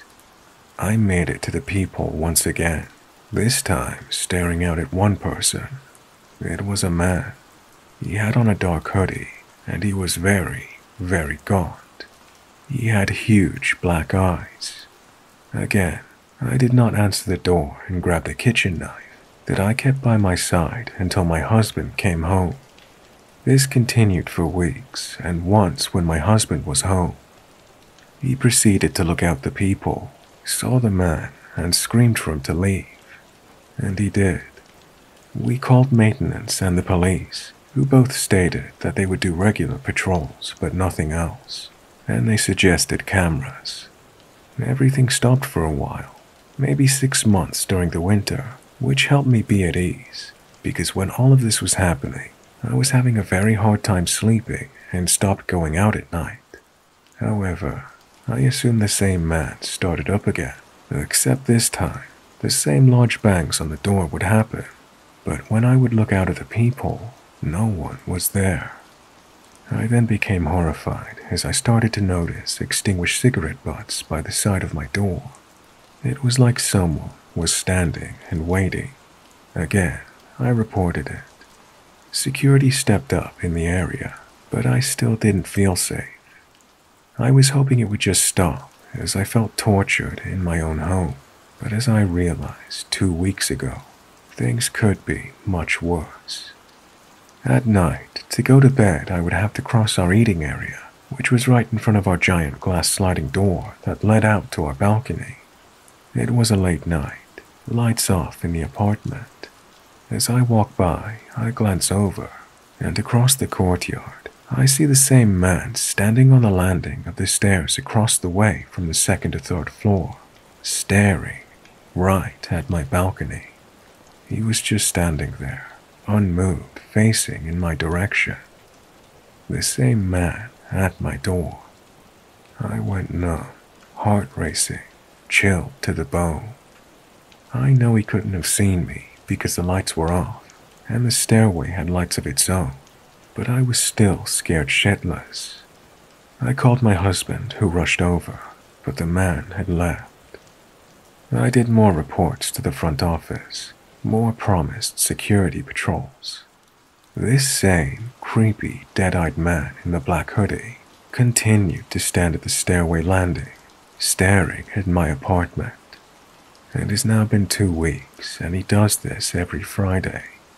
I am horrified, and I've been having awful nightmares about someone breaking in and strangling me in my sleep.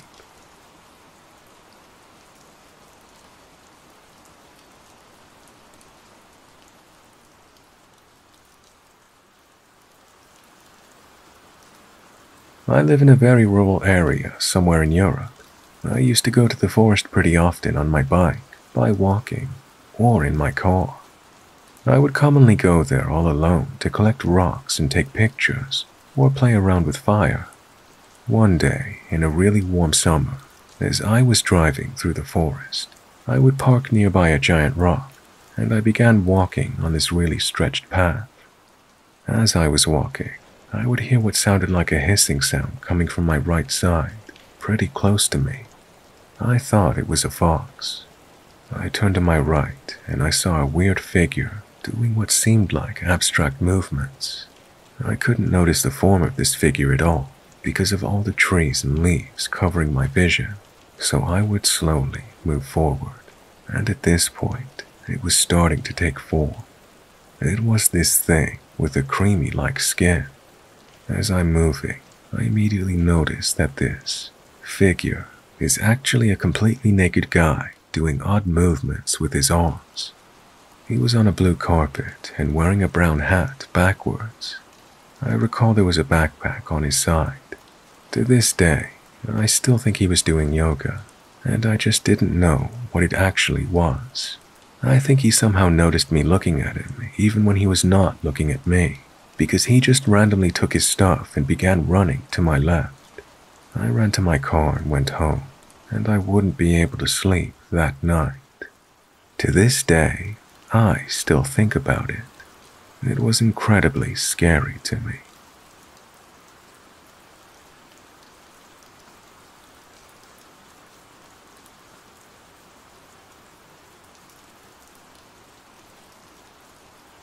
Today, on my morning commute, something caught my eye in the brush beside the road. I immediately ID'd it as a deer, either an adolescent or a baby. I slowed my car down just in case it decided to dart out onto the road. As my car slowed, I realized something was very wrong. The deer was frozen in place, cheeks stained with streaks of dried blood from its wide-open eyes. Flies were swarming around, and I realized it was dead. When I got to work, I googled deer diseases and couldn't find anything that would cause one to die standing up, and unless it happened post-mortem, I have no explanation for the tears of blood. The more I think about this, the more certain I become that someone found the poor thing dead and decided to pose it right there on the side of the road. Why anyone would ever decide to do this is beyond me. Nothing like a bit of mild life scarring on the way to work, I guess.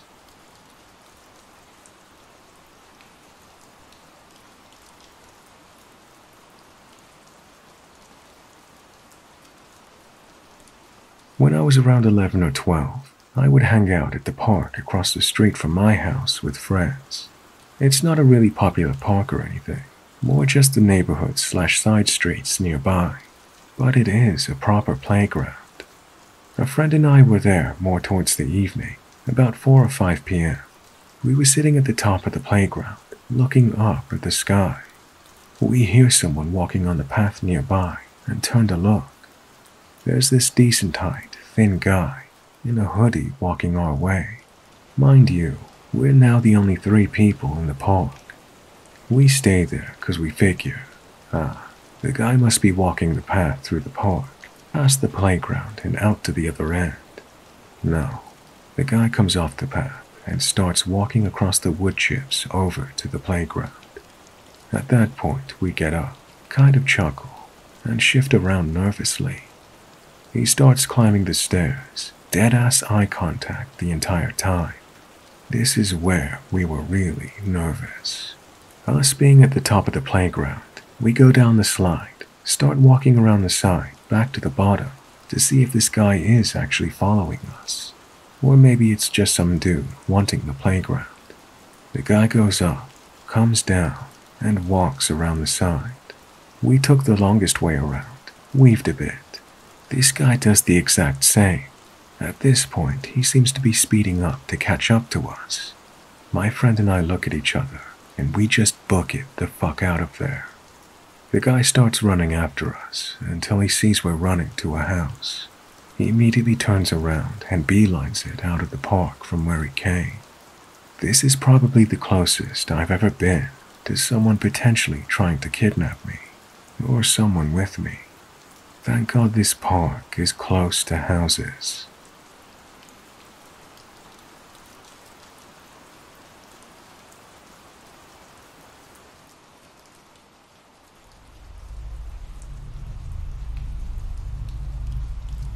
So first, a disclaimer.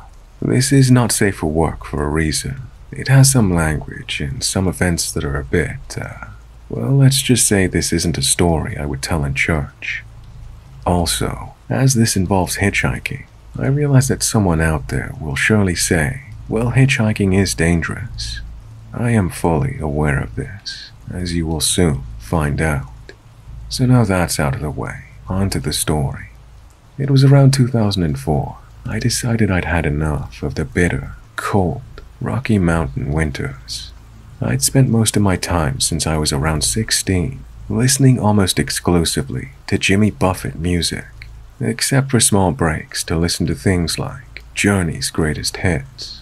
He was pretty much my entire musical life. I would listen to him talk about these far-off places and these great adventures and weird characters that he'd come across. I read his books, which talked about pretty much the same thing. I read interviews where, you guessed it, he talked about pretty much the same thing. So my young 22-year-old brain was filled with these ideas that adventure was out there waiting for me, that all I had to do was go and find it. Why was I rotting away in a frozen hell when there was so much more to see in the more tropical climates? And it is this thinking that led me to pack everything I owned and stick my thumb out on the interstate. I was headed for Mobile, Alabama, which is Jimmy's hometown. Then I was headed for Florida, where most of his songs are based. Then, well, the possibilities seemed endless. Maybe find some work on a boat in exchange for passage to some place like Jamaica. You can go ahead and laugh at me. It's been around 17 years, so wisdom and life experience has allowed me to see clearly how stupid I was for all of this. I can take the ribbing. I've been getting grief over it for the better part of 2 decades. More on that later. My journey took me through Texas and Arkansas. There are many funny stories along this journey, like the time I was picked up in a desert by an old guy named Buddy in a hippie van. However, these stories are not the focus here, because they aren't creepy. Along the way, I also passed through Fouke, Arkansas, and learned about the Fouke monster. Fascinating little bit of folklore. So anyway, my journey took me down to South Louisiana and Interstate 10. When you head down the section of highway between Lafayette and Baton Rouge, you have to pass over Atchafalaya Basin, which means crossing over 18 miles of swampland via bridge. According to Wikipedia, this bridge is the 3rd longest in the US, 2nd longest in the United States interstate system, and 14th longest in the world. That's a lot of bridge, and the shoulder, virtually non-existent. From what I've been told, police are quick enough to nab anyone foolish enough to try crossing this bridge on foot. So I was stuck for hours on the Lafayette side of the bridge, attempting to thumb a ride across. Eventually I was successful, and this is where things take an unsettling turn. A white van pulled up. When the door opened, there was no one in the vehicle but an old man. He looked to be in his late 60s or early 70s, quite obese, and wearing nothing but a pair of shorts. I climbed in and thanked him for stopping. As we took off, When the Sun Goes Down by Kenny Chesney and Uncle Kracker was playing on the radio. Due to the events that followed, I have forever lost any liking I had for that song. We were headed across this massive bridge with nowhere to stop and nowhere for me to go. The man started looking at me like a dog might look at a particularly meaty bone. It was making me uneasy already. "Hey boy," he said in a thick Cajun accent. "How big are you packing?" "Excuse me?" I asked. I looked back at him, then out the window of the moving vehicle. There was no escape route. "I bet it's pretty big," he said, smiling at me. "I really don't want to discuss this," I said. "Nothing but guardrail on the right and swampland below that. Jumping out would be deadly." He proceeds to question me and ask to see it. "No, I don't think so," I replied. What I was thinking was, you can wish in one hand and shit in the other, and see which one fills up first. Undeterred, the man went on. I'd sure like to take you into the swamp. Oh hell, if I once thought that this situation couldn't get any worse, I would have been so incredibly mistaken. No, I don't think so, I repeated. Oh, come on, boy, he insisted. It'll only take us about 30 minutes. Please understand that I'm making his English clearer for those reading, but it was thick Cajun, as I've said before. The way he was saying it made it way creepier. At this point, the man had asked me to expose myself and expressed his desire to take me into the swamps. I couldn't help but wonder if he was going to give me a choice, or if he was just going to take me there by force. If he did, I would be virtually helpless. I wasn't from there. I didn't know the area. I certainly didn't know the layout of the swamps. I would have been at his mercy, and whatever it was that was pleased took a lot of forms in my mind. Would he take me somewhere, do whatever he wanted with me, and then feed me to the gators? Would he hold me prisoner and torture me before killing me and feeding me to the gators? Or would he just kill me immediately and feed me to the gators? For some reason, every scenario involved alligators. I don't want to go into the swamp with you, no, I said as firmly as my overwhelming fear would allow. As I'm here telling this today, it goes without saying that I did not end up as gator bait. He didn't take me forcefully into the swamps.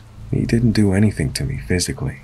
Psychologically, however, his terrifying comments were torture as the bridge went on and on and on for what seemed like forever. When we finally reached the other side and he let me out, I thanked him for the ride as politely as I could manage. When he pulled away, I could have fallen down and kissed the ground. I was safe. I was not dead. My journey continued for several days until I ultimately ended up in Bay St. Louis, Mississippi. There was another incident before I got there when I was picked up in Walker, Louisiana, by a man who wasn't so much creepy as he was potentially dangerous. By the time I ran into him, I was physically exhausted and dirty, and I hadn't had decent rest in days. When he and his wife offered to let me stay in their guest room for the night, I was so grateful to not have to sleep in the woods or in a ditch along the side of the road or in the back booth of some diner that I took them up on it. Desperation and exhaustion will cloud a person's thinking. As we pulled away, he said, in a genuinely friendly tone, that I was welcome at his home and that he wasn't dangerous. I genuinely believed him until he pulled out a gun from between the seats and warned me that I better not be dangerous either. Oh boy. So why did I still go with him? Exhaustion and desperation, like I said. So, I'm in the guest room of his trailer, in a comfortable bed for the first time, and I'm pretty sure was a couple of weeks. I'm relaxing there when his sister comes over. I don't see them, being in a bedroom, but I hear them in the living room. She's suicidal and wanting to die. That's all she keeps talking about. Wanting to die and wanting to end it all. Finally, I hear the man get fed up and snap. "You want to die," he screams. "You want to die." And then I hear a gunshot. Oh my God. There are several seconds there where I'm again terrified of what's about to happen to me. This man just shot his sister, and I'm here in the house with him, a potential witness. I look up at the window, wondering if I can fit through it and escape. I cannot. Then I hear her speak up. "You shot a hole in the ceiling." So apparently, he hadn't shot his sister. He was just a trigger-happy lunatic who had shot a round into the ceiling to emphasize his frustration. To be fair, they were actually very nice people. After the commotion, I ended up staying overnight anyway. His wife took me back to the interstate in the morning. We had a nice conversation along the way, but I wouldn't stay there again. Ever. It's a 1-star rating, but my hosts were very polite. When I got to Bay St. Louis, I ended up getting picked up by a lady who lived in Mobile, Alabama, who ended up taking me in, and she's my foster mother to this day. I love her to death. This horrific trip ended with me finding a new life and a new family, so there is a silver lining to every dark cloud, I suppose. Her husband, who is my foster father, has never stopped giving me grief about any of this. In almost 20 years, he's never tired of it. He especially liked to rip on Jimmy Buffett, an artist he despises, and he refers to him as Jimmy Buttplug. Did I learn anything from this? Well, if you're asking if I learned not to hitchhike, no. I went on several more journeys over the years before I'd finally decided that I'd had enough adventure. Someone will surely think I'm stupid for this. Young people tend to be stupid, so no argument there. If you need any further proof of this, watch MTV's coverage of spring break sometime. Watch how dumb those young people act as they party on the beach. As a word of advice to those who might be considering hitchhiking, just don't. You can meet a lot of really interesting people. You can have a lot of positive experiences, but you can also end up getting picked up by a maniac, and you might not be as lucky as I was.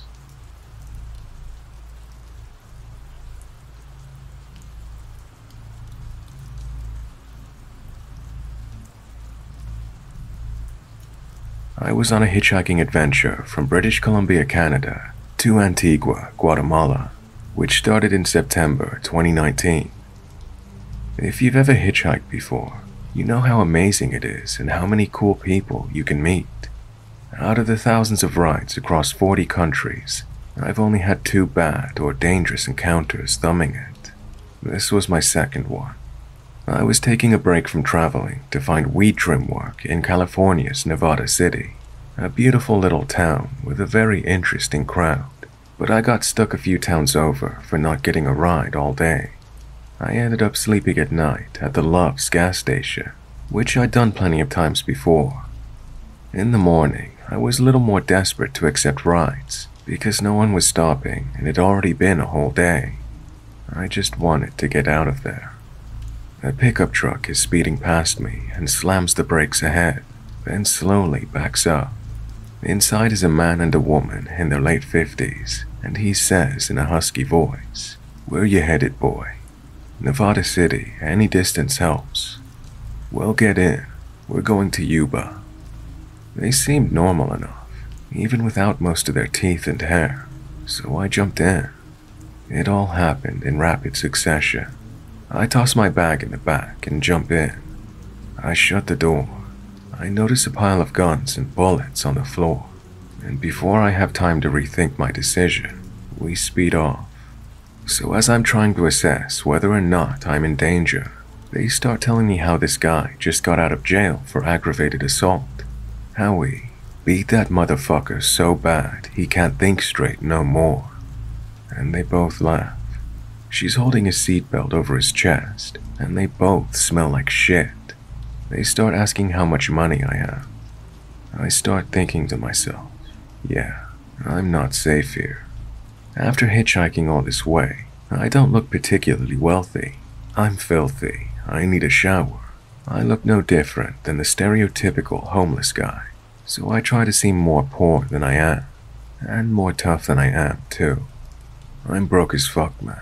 That's why I'm going to the city. I'm hoping to make some cash trimming. The man looks me in the eye. "Well, you'll find it all right. You'll find it good. Don't be afraid to do no dirty work. If people try, and they'll try, to fuck you, you fuck them first. You get what I'm saying? Put your eyes on the damn road. Jesus Christ." The woman points forward and he swerves back to the right lane. He asks me if I smoke, and knowing that California has legalized weed, I put 2 and 2 together. He's offering me a joint, so I say, "Yeah, I smoke." With a wild look in his eyes, he exclaims, "Great," and we turn off the highway and start down a dirt road. I'm more than worried, and I look behind us. In the back of the truck is my bag, a chainsaw, pickaxe, and a plastic tarp over something. That didn't help my anxiety. Finally, we stop in front of a clearing. The woman takes out, not a joint, but a meth pipe. It's the first time I've seen a meth pipe, and a lot of things start to make sense. While he lights up and exhales into the car, I roll the windows down as fast as possible because I don't want to smoke that shit. The woman takes some as well, and they tell me how they were going to collect money that a woman owes them. That damn bitch is going to pay today, one way or another. Damn straight, she better have the money. I'm going to grab her and say, "Where's my money, bitch?" Oh, she'll have it all right. She'll have it or else. Say, son, you ever steal something? 'Cause we could make $20,000 today. I don't know exactly how to answer this guy, and he repeats, $20,000 today. Here, smoke some of this. And he hands me the pipe. Nothing like meth, ain't that right? I gently reject it and say that meth's not really my thing, which he surprisingly takes well and smokes some more before putting it away and driving off back towards the highway. His driving is terrible, swerving, speeding, hitting the brakes abruptly, and starts trying to convince me to help them steal marijuana plants. You'll hold my gun, and I'll drill the hole, and I'll keep a lookout. Yeah, baby girl will keep a look. Now you gotta be careful if you hear the dogs, because them sons of bitches are nasty. See this bite? And he reveals what looks like a terrible scar on his arm. I don't really know how to get out of the situation, so I sounded as confident as possible and said that I was meeting a friend to look for work together, and that they would be expecting me today. We neared the end of Yuba City when they pulled over the side. Well, it's your funeral. You don't want to eat, fine by me, but if you ever want the cash, you can call me. He then hands me his number. Hell no, I think. Thanks, I will. I quickly retrieve my bag, smiling nervously. The woman says with a wave, "Take care now, God bless," and they speed off. I'm standing on the side of the road thinking, what the hell was that? I was just happy to be out of that car.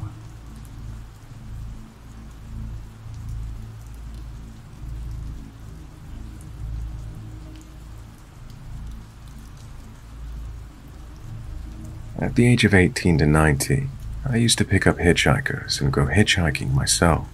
The 1990s felt a bit different to now. One day I was traveling from Edinburgh to back home. It was about 70 miles. I saw a fella hitchhiking a ride just outside of Edinburgh city limits, with a sign saying north. He seemed to have loads of stuff. Most went in the trunk, some in the back seat. He jumped in the front and off we went. He seemed quite awkward, and his accent was all over the place. German, French, English. It felt forced though. Small talk was difficult. He looked punk or alternative, and so we will have music in common. Let's talk about music, I thought. He was wearing an Exploited t-shirt, which is a local band. I asked if he saw them while in Edinburgh, as they played 2 days before. He said he hadn't heard of them. Okay, I thought.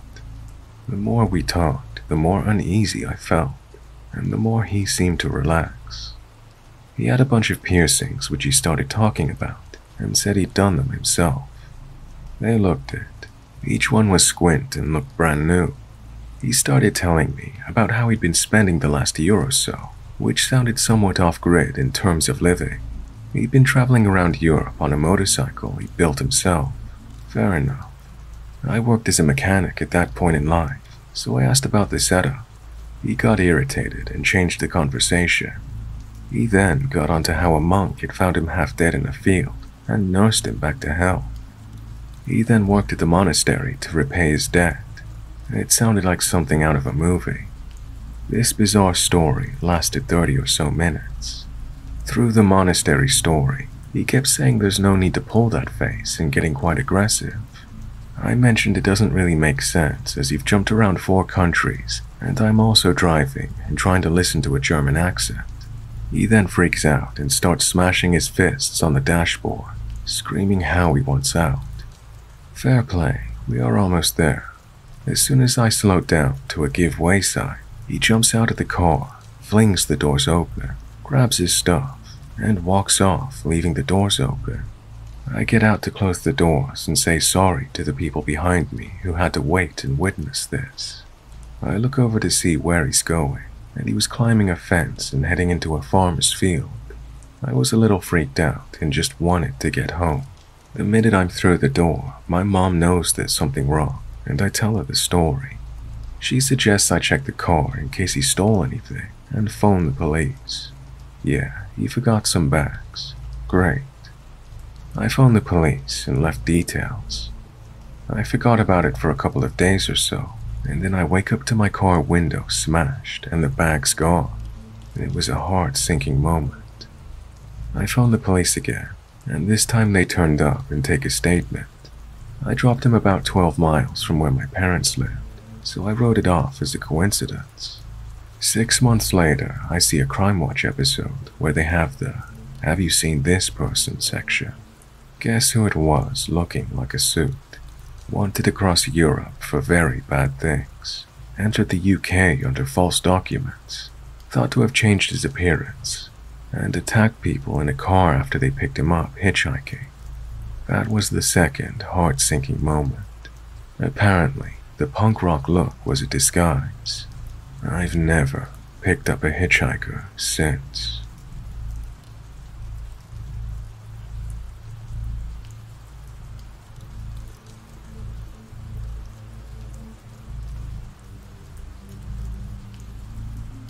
Myself and my buddy Todd are driving through a town we live in. It's in Iowa. It was 12 or so at night, and we were smoking lots of weed. He's only 15, and I'm 19 at this point.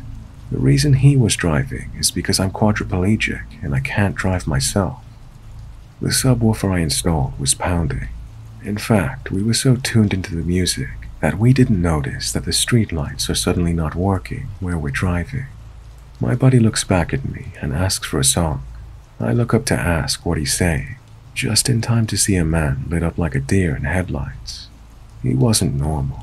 He had on khakis and looked like a presentable older man with blonde hair. Here's the creepy part. His thumb was straight out to his side like he was hitchhiking, and he had an ungodly grin that shouldn't be possible.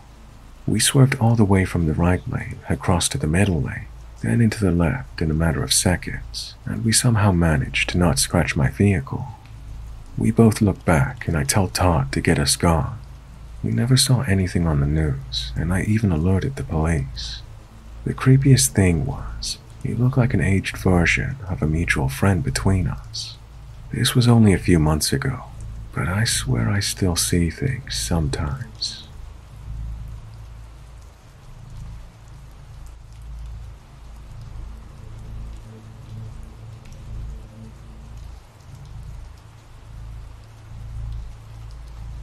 Okay, so let me take you back to a weird encounter I had with this hitchhiker. It was midwinter last year. My brother and I were going to our grandparents' house. The route we took was pretty scenic, and it isn't the usual road people take to go where we're going, since there's easier and faster ways. As we drove past a certain road, there was this guy wearing really busted-looking flannel, jeans, shoes, and a cap. At first we just thought he was gonna get picked up by someone, since hitchhikers aren't a big thing from where I'm from. Anyway, my brother looks at me and says, "You reckon we should help him?" Me, being the crime junkie I am, shook my head and said, "Nah, he's probably waiting for someone specific." We arrived to my grandparents and have a good time there. The time we left was probably around 10 p.m. and it was pretty dark already. My brother took the same way back, as we just liked the views and longer drives. He was trying to be funny and drive really fast. As he did, we literally zoomed past the same man. I told him to go back since it's been like 3 or 4 hours since we last saw him. My brother hesitated at first, but then did a U-turn. When we got back to the guy, we asked if he wanted a ride, and he says yeah. He told us where he wanted to go, and we said sure. Why not? We're gonna go past there anyway. When he got into the back seat, the first thing we noticed was the smell. He reeked. Then, when I offered him a water bottle, he took it.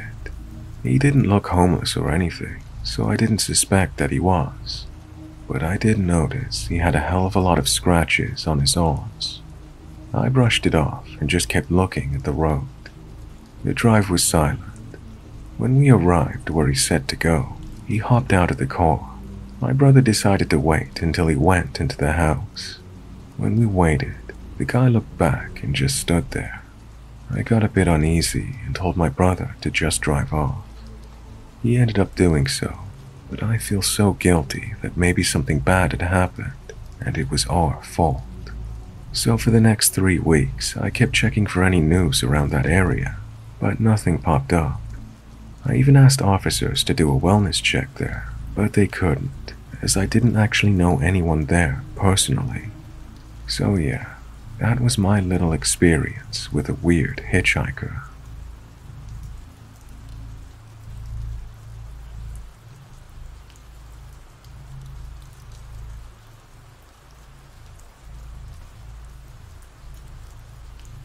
When I was a kid, my parents were impossibly strict.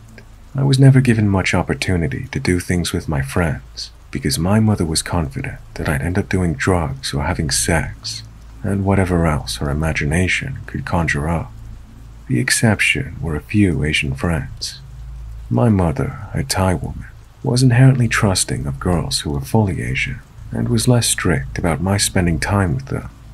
And so it happened that one day, Lynn, a Chinese girl with 2 Chinese parents, invited me to the mall, and my mother actually said yes. She even gave me $20 for the bus, lunch, and maybe even a little something nice. Unfortunately, when I got to Lynn's house, she sadly announced that some family had showed up unexpectedly, and she wouldn't be able to go. To describe my disappointment would be impossible. I was 14, and this was supposed to be the first real, without my parents' outing I've ever embarked on, and here was Lynn telling me it wasn't going to happen. As she went back inside, I walked away, trudging back towards my house.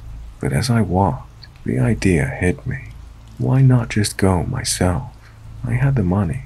I could just get on the bus by myself and go to the mall. It started off staggeringly successful. I managed to catch the right bus, got to the mall and wandered around. I had my first real burrito experience, played games in the arcade, and bought leather goddesses of Phobos. I was having the time of my life. It was getting dark, so I decided it was time to head back home. I got on the bus, paid my fare, and told the driver where I was headed. The driver shook his head and informed me that he didn't go that far. What's more, I'd caught the last bus leaving the mall for the day, and that by the time he got me to the transfer station to catch the right bus, the buses would be done running. I put on a brave face and asked him how close he could get me.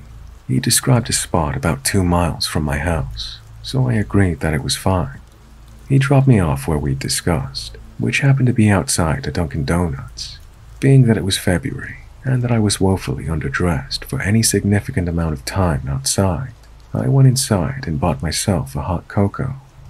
Armed with my cocoa, I started the trek home. About a quarter mile into the walk, I approached an area that had always given me a little pause. It was just beyond the railroad tracks. In fact, it was the area my mind always conjured up when someone used the phrase, the wrong side of the tracks. There was even a strip club on the corner and a few rundown houses. I was determined to be brave though, and continued on resolutely. Just as I crossed the tracks, an oncoming red Econoline van slowed to a stop, and the driver rolled down his window. He gave me a friendly smile and said, "Hey sweetheart, need a ride?" Now, I may have been a dumb 14-year-old who hadn't had enough sense to realize that going to the mall alone in the first place was a bad idea, but I knew with every fiber of my being that taking a ride from strangers, and this particular stranger especially, was a very bad idea. I tried to smile casually and waved vaguely at a house nearby. "Nah," I said, "I just live over there." He looked back at the direction I was indicating, looked at me, and shrugged. "All right," he said, "but it's awfully cold out here." I just laughed and waved goodbye. He pulled away and drove off. Moments later, though, he drove by again, having apparently pulled a U-turn somewhere behind me. Just seeing this van again made my heart skip a beat, but he drove past me without slowing or even looking at me. He turned the corner ahead and I breathed a sigh of relief. As I rounded the corner, though, my heart dropped. He was parked in the strip club's parking lot, with his van pulled in backwards so that it faced the street, his parking lights on. I couldn't see through the windshield, but I tried to act like I hadn't even noticed him. I tried to act casual. I was already rounding the corner, but once I saw him, I tried to inconspicuously change routes and try to act like I was headed for the house across the street.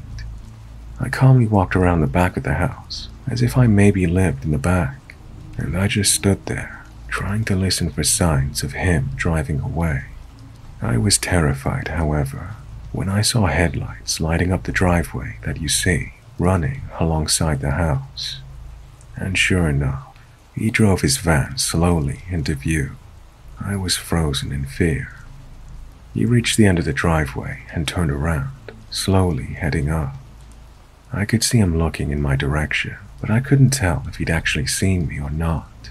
As soon as he started up the driveway again, I forced my legs into motion, ran around the other side of the house, and fled onto the porch and hid.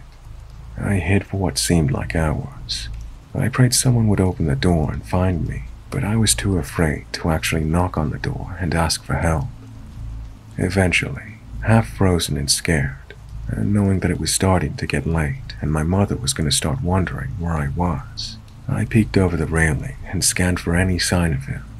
I didn't see any, so I started running home. I still had over 1.5 miles to go before I got home, and even at 40, I couldn't sustain a run very long, especially in my half-frozen condition. The walk seemed to take forever, and at every sign of a vehicle larger than a car, I would duck behind a tree or hide behind a bush. The entire time, I was mapping gateway routes. If he catches me up to here, where would I go? I can honestly say I've never been so terrified in my life. Less than 1 mile from home, I saw a large vehicle headed towards me that seemed to have the same headlights as an Econoline van. My heart just plummeted and I dove behind a bush. That I didn't piss myself when the driver slowed down is a wonder. I heard the window go down, and amazingly, blissfully, I heard my mother's voice say, "Julie?" I stood up, and there she was, in our Ford Bronco, peering at me in confusion. I think I went from behind the bush to inside the car in a single bound. I can say that I caught some serious hell that night for lying, being stupid, and everything. But hell never felt so good, because the entire time I could only think about what might have happened.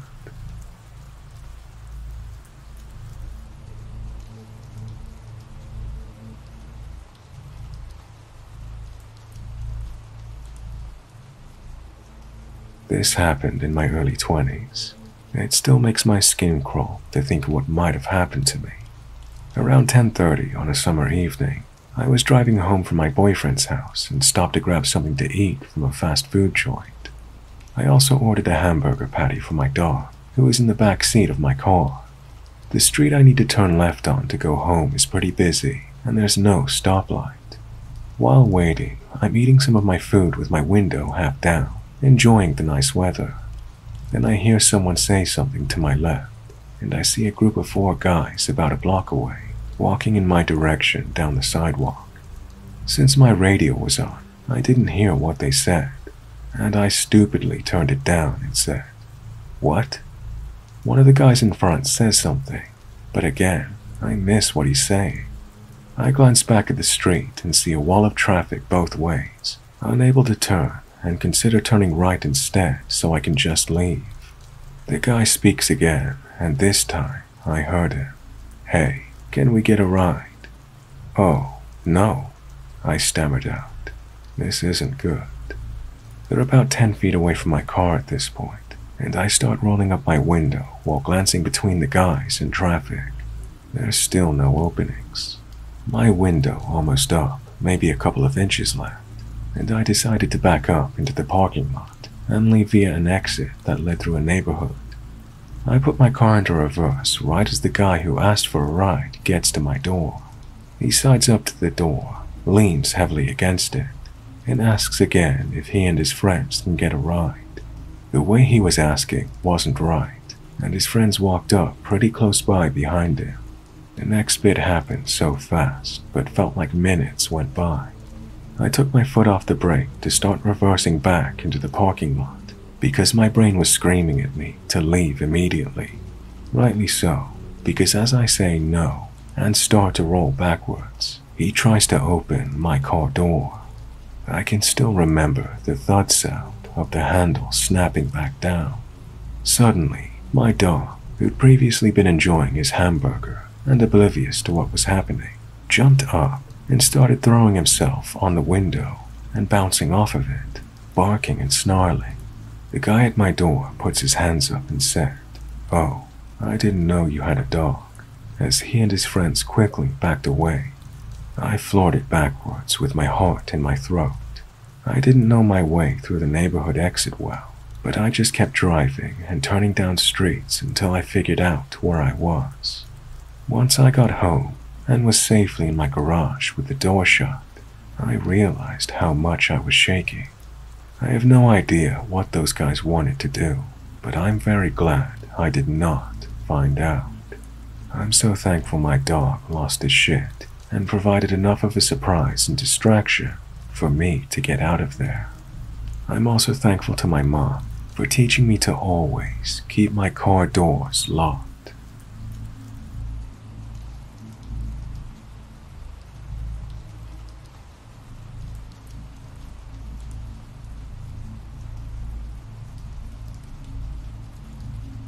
This is probably one of the things I look back on and want to bang my head and shout at myself for. So, about 5 or 6 years ago, I gave someone a ride. It was late, like really late, perhaps 2 or 3 a.m. I had just finished my gym workout. At that time, I really liked going to the gym when it was dead, so I could use the machines I needed to without waiting. I was walking back to my car when a guy approached me. He looked normal. He explained that his car broke down and he was waiting on a tow truck. He asked me if I could give him a ride to the gas station that was about 3 miles away. I said yes. So, I unlock my car and motion him in. He directs me where to go. I make conversation while I'm driving, but get what I think at the time is mildly bizarre responses back. He makes a point to say his name several times. Admittedly, I've never been good with remembering names, even in passing, and I gave him my first name in return. After that, he starts saying his full name, which I just think is weird. I brush it off and keep driving, as the road we were on was one of the back roads without a lot of lights, so I'm quite focused.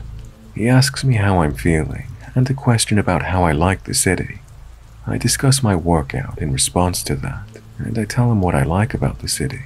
When I start telling him I like viewing the skyline at this time of night, he quickly agrees and says it's nice how people aren't really around at this time. I agree with him. The conversation tapers at that point, but I do notice that he's turned and looking at me still. He makes a point to say his name again, as if he hadn't previously introduced himself. Now, I pull into the gas station, and he kind of deflates. He gets out and roughly says thanks. That was it. Looking back though, there were several red flags.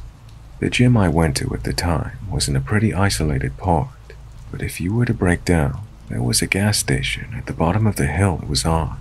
You could see it from the gym, and it was 24 hours like the gym. Surely, if you needed to wait somewhere else, you'd do so there, and not outside a gym you didn't go to. That brings up another thing. He'd made a point to say what kind of car he was driving. It was an expensive car, and if you're waiting on a tow, you have the option to wait with the car and drive with the tow driver. And also, I really wasn't paying attention at the time, but he directed me toward the road without any lights. There was another way to get to the gas station he wanted to go to, but he directed me elsewhere. Then, the way he kept saying his name, like I should recognize either part of it, something about that never sat right with me. I can't even remember his name now, but that encounter is seared into my brain. Then, when he got out of my car, he didn't even head inside the gas station. He just stood outside. He made no attempt to use a phone or anything. I'm older and not as trusting of people, but man, I know this was a stupid choice on my part, but I just wanted to help at the time.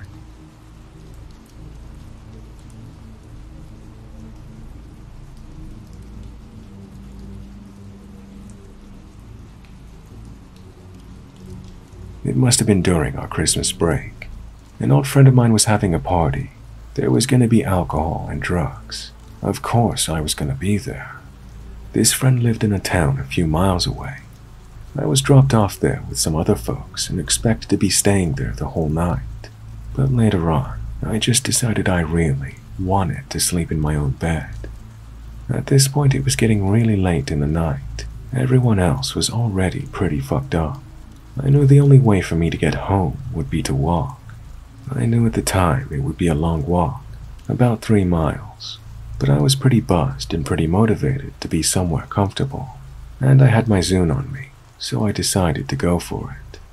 It was also December in central New York, so there was a pretty steady snowstorm bearing down that night. One important thing you should know is that when I was in high school, I was a big fella.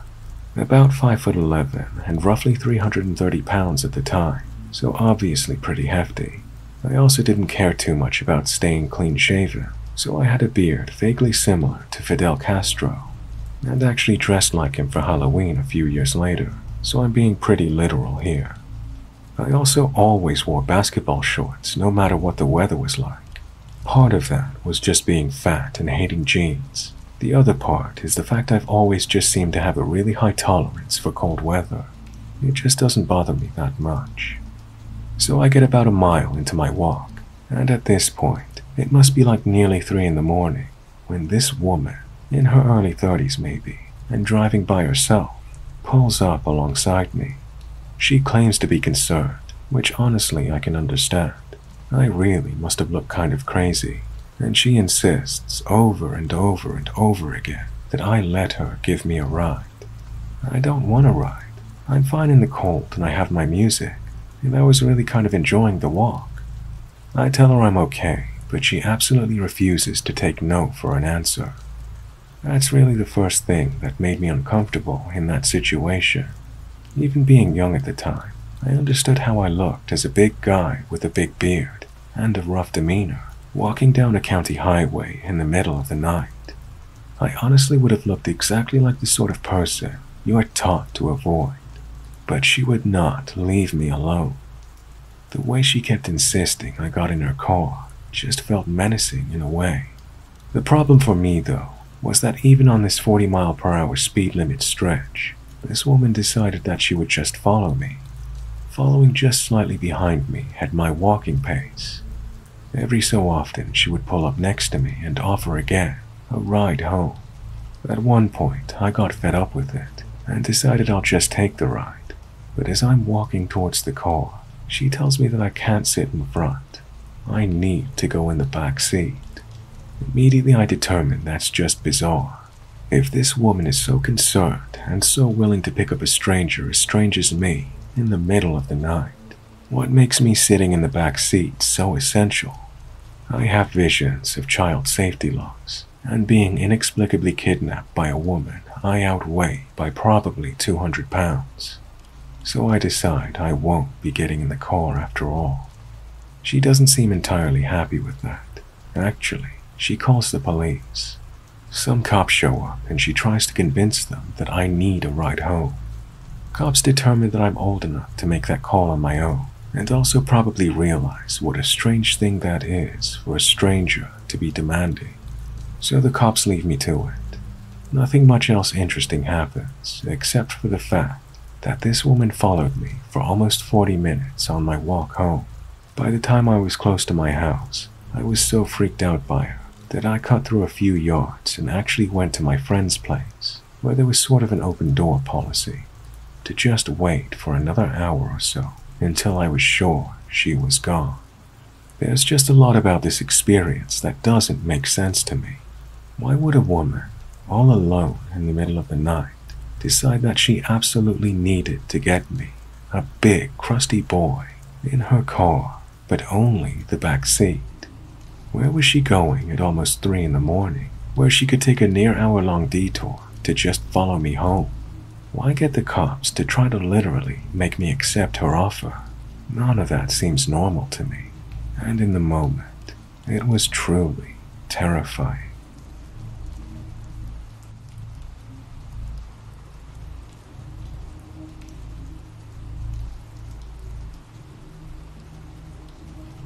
I was 19 at the time, and I was hitchhiking for no damn reason, other than wanting to do so. No, I was not traveling alone. I was traveling with my friend Randy. Randy and I were somewhere outside of San Francisco, thumbing our way to Oregon, so I could meet up with my really good childhood friend. This guy pulled up in a big red truck, and we put our packs in the back of his truck and climbed in the cab. He asks us where we're going, and we just say as far north as you're willing to take us. After a bit, he starts talking to me about how I look like I couldn't be more than 14, how I was really pretty. Naturally, as a female growing up where I did, I was kind of used to creepy comments like this, and never noticed how bad it genuinely was at the time, because it just seemed like normal bullshit. After a slew of compliments and suggestions of leaving Randy and just going home with him, Randy finally had enough. He told him to just drop us off. He argued with Randy, saying he was just joking and making friendly conversation, but Randy was so insistent on having him drop us off. Randy asked me to grab the stuff out of the bed of the truck, and I hand him my stuff first, naturally. I go to hand him his bag, and the guy just starts driving to take off with me still in the back of his truck. I jump out, scared as fuck.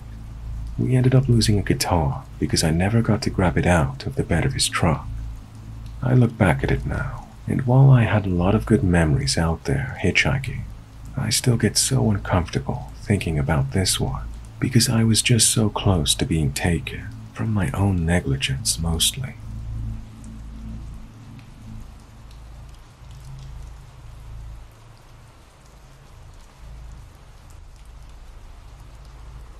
I'm a 29-year-old female, and my partner is a 23-year-old female. We're back in our hometown visiting family for about a week. It's a very small, isolated town in the middle of nowhere, and basically in the middle of the woods. While we were here, she wanted to meet up with an old high school friend who still lives in the area, Kyle. So we meet Kyle at the beach, and right away he's acting really weird. He was making jokes about us having a three-way. He kept on making a bunch of unwelcome, overly sexual, gross comments about us. Obviously, we're unfortunately used to this stuff to a certain extent, but coming from someone who was supposed to be her good friend, it was extra annoying. So me and my girlfriend are shooting each other panicked looks the whole time. Once he's out of earshot for a second, she says that she's sorry, that he's never been like this before. We make an excuse to leave. When he comes back, we tell him that we want to get dinner at a local bar, but he asks to join us. We felt awkward, so we end up saying yes. He says he doesn't know quite how to get there, so he follows us. We get there, order drinks and food, and then head out to the patio with the drinks. He makes a few more gross comments, but is generally being way more cool and normal than he was at the beach. We're smoking weed on the patio and chilling. The food comes quick, and we finish it quicker. Now here's where it gets really messed up. So halfway through my first drink, I'm feeling really tired, which makes sense as we have had a long day. I give my girlfriend the signals that I want to go.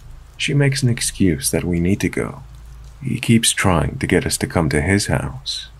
I've got good weeds and dabs there, and you can meet my cats, blah blah blah. He's being really pushy. We keep saying no and making excuses, that we need to go check on our grandpa and stuff like that. So finally we get in the car and say goodnight. We've parked next to each other. We walk up and get into our respective cars while saying goodbye. When we get into the car, my girlfriend informs me that she wants to stay at the bar, but fake it like we were leaving because she doesn't want to chill with him anymore. Understandably. So we're sitting in the car waiting for him to leave first, when he signals for us to roll down the window. We do, and he says, "My GPS is being funny." He asks if we can lead him to the main road. To be fair, we are in the middle of nowhere, so this didn't seem too outlandish. So obviously staying behind at the bar was out. So in the car, we're talking about how pushy he was being, and she admitted she feels weird driving right back to her grandpa's house, so we should drive into town until we lose him. He's behind us for a long time, even way after he should have gotten off on his exit. We think it's weird, but we weren't sure what to do. So finally we get on a 2-lane road and he pulls up next to us and he's waving a phone, which is clearly my girlfriend's phone. We pull over, he gives her the phone back, chats for just a few seconds, then leaves in a hurry. Here's the part that makes my skin crawl. We know she had her phone, along with my phone and her weed, a few minutes before we left the bar as we were preparing to leave. She didn't take it back out. There is no way she could have left it at the bar. More importantly, he got it in his car and left the bar at the same time as us, meaning he had to have already had the phone when we were leaving.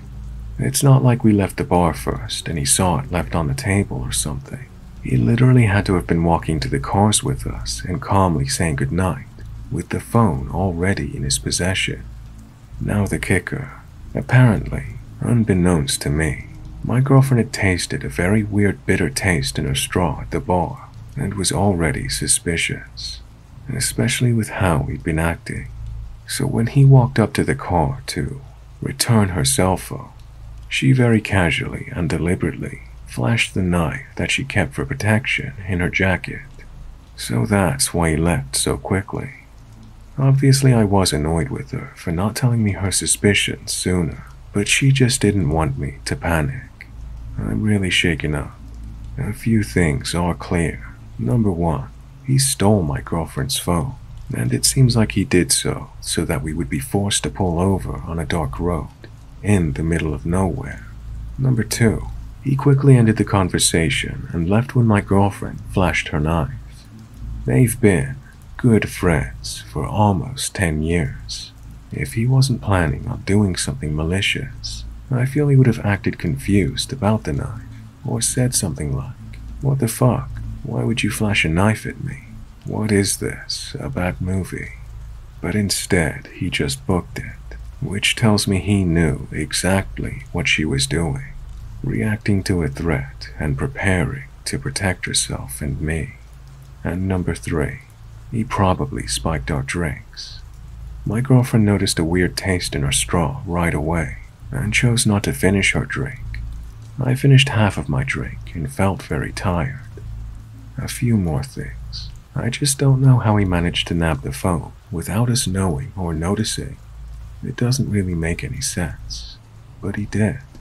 Me and my girlfriend both remember her putting it in her fanny pack perfectly. We also have no idea how he could have spiked our drinks unless he was working with the bartender, but we were the ones that suggested that bar. I don't know exactly how he did it, but I think I know why. And for that reason, my girlfriend's now ex-friend who made creepy sexual comments probably tried to drug us. And he also stole her phone in order to get us alone on a dark road.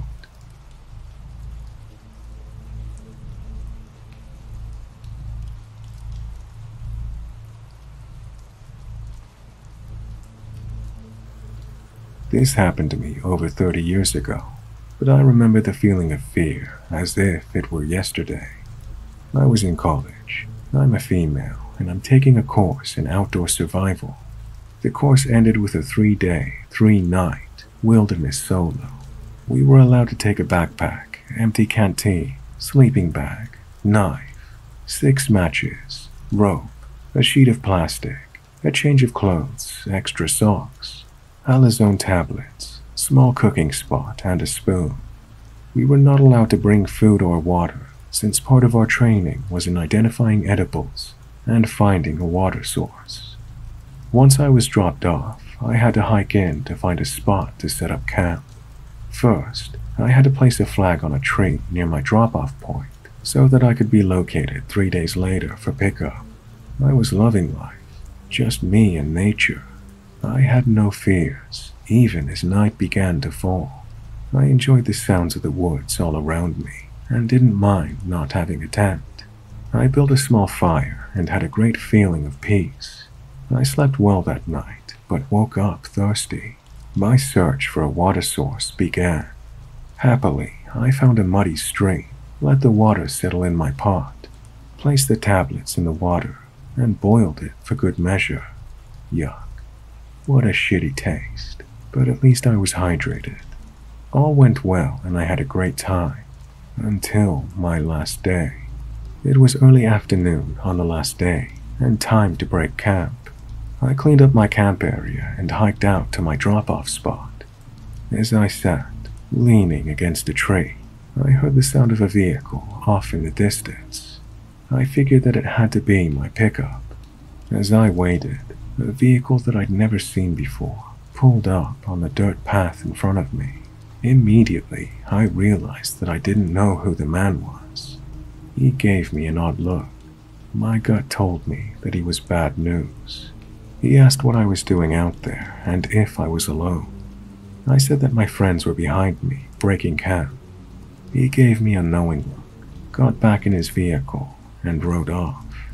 I was terrified. I knew that I had to hide, and fast. I ran into the woods and hid. As I ran, I heard the car come back. I stayed as quiet as I could and remained hidden. I heard him get out of the car. I could hear him calling to me and walking through the brush looking for me. I was so afraid.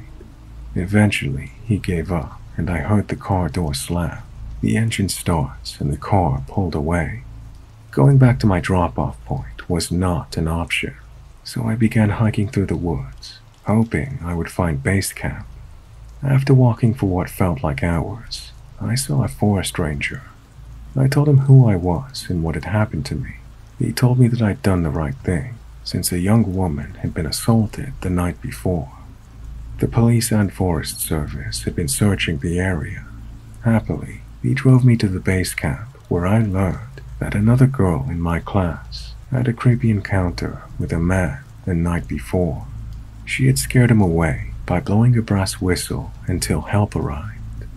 If there's anything to be learned from this, it's being sure to always trust your gut feelings and never camp alone.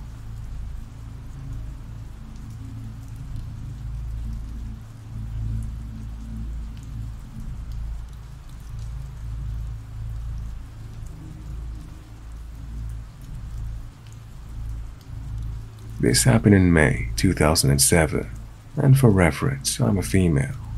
I was 20 at the time and weighed about 115 pounds, so overpowering me would have been extremely easy. I live in the city in Northern Ireland, and at the time, I was best friends with my ex-boyfriend. My ex-boyfriend's cousin's band decided to play a small gig way out in the countryside, so we had to drive for about an hour or more to get to the location. We arrived, and it was literally a field amongst fields, smack back in the back ass of nowhere. Apparently, one of the members of the band knew the owner of this field, and apparently we had permission to be there. I never checked, so I don't know, but whatever. There were several cars already there when we arrived. We'd packed the car full of tents, sleeping bags, and a ton of alcohol. The plan was to watch the band, then blast some tunes, have a bit of a party, and spend the night in the field in our tents. The way the field was laid out was kind of an L shape. All the tents were set up around the corner, and the band had set up a generator across the field on the other side. Then, besides where the tents were, there was a hole in a bush to the other field. We went through here to go to the toilet, so we had some privacy from everyone. There was roughly 30 to 40 people in the field, and the band started playing. We started drinking and generally having a good time. Anytime I needed to pee, I went with my ex's sister or a friend, as it was a good few minutes walk to the next field, and none of us wanted to go alone, even though we were in the middle of nowhere. I was sharing my tent with my ex for the night, and at about 3 a.m., I decided I'd had enough and wanted to go back to the tent to sleep. I told him I was going, and made my journey across the field to the tents. As I got into the tent and pulled the zipper down, I felt someone tugging at it and assumed it was my ex, until I heard an unfamiliar voice say, "Let me in," quite aggressively. I called out, "Who are you?" And he said, "I know you're alone in there. You can't hold that zipper down forever. Let me in." Over the next minute or so, I was gripping on the zipper of the tent and holding both sides of the fabric together to prevent this guy from getting into my tent. A couple of times he managed to get the zipper up a bit, but I always managed to get it back down. For the life of me, I have no idea how I managed to do this. The whole time we were struggling against each other over the zipper, he kept saying things like, "I'm gonna get in eventually, bitch. It's gonna be worse if you don't fucking let me in." I was absolutely petrified. Then I heard my ex-boyfriend's booming voice shout, "What the fuck are you doing at that tent?" Then I heard a smack and a thug, and my ex called to ask me if I was okay. My ex had saw what was happening, punched the guy, and he fell. He had watched me walk to the tents and watched this guy follow behind, assuming he was going to the bathroom, but he kept watching him to make sure. When he saw him turn towards the tents, he came over to make sure I was okay. Thank God he did. Anyway, a huge fight broke out, and then one of the creepy guy's friends ended up hitting him too. It turns out he was known for this kind of creepy behavior, and he'd been in trouble with the law for sexually harassing women in the past. My ex's cousin had said that he was staying at her house with her brother one night, and she woke up to find him standing in her room, watching her sleep. I really don't know what his intentions were had he managed to fight his way into the tent that night. No one would have heard anything, as the music was loud. But thank God my ex still cared enough about me to keep an eye on me as I made my way back to the tent that night. My ex actually bumped into the guy a few weeks later and told me that his lip was still pretty busted up and looked like he was going to have a permanent scar from the 2 punches.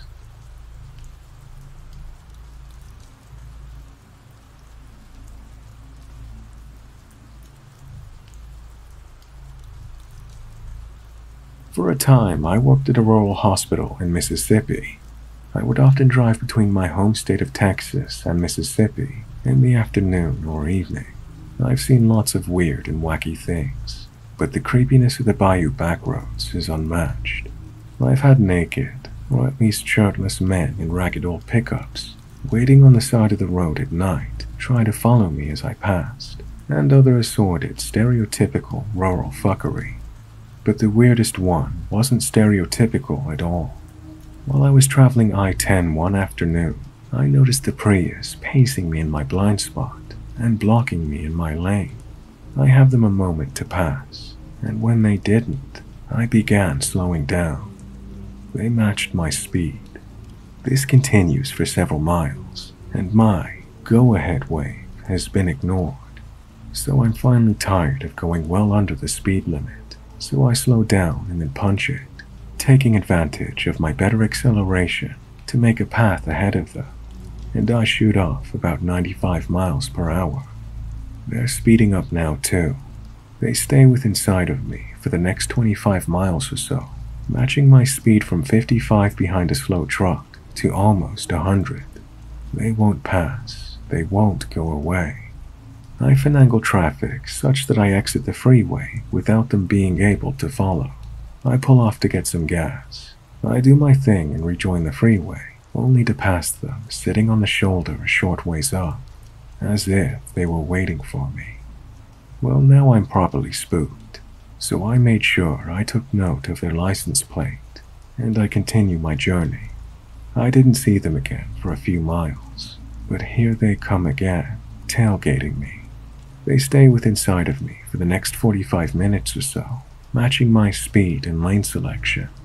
At this point, I've had enough, so I again finagle traffic and force them beside me. The middle-aged couple inside the car are staring at me with the most intense look of hatred I've ever seen. I'm not ashamed to admit that my blood ran cold when I saw the look of pure rage in their faces. I give a "what did I do?" sort of shrug gesture, and the male passenger gives a sarcastic, slightly crazed-looking smile, and he does a "you better think" gesture at his head, followed by the universal signal for cutting a throat. The female driver is all over the road as she stares over at me, forcing me over partially onto the shoulder. Incensed and obviously nervous, I give him the finger and pin the throttle. I take off and go directly to jail speeds. I didn't stop until that car had faded into the distance, and then I took an alternate route through some more curvy country roads and made sure I disappeared. I'm reasonably certain that I didn't cut them off prior to this incident, and I didn't recognize them at all.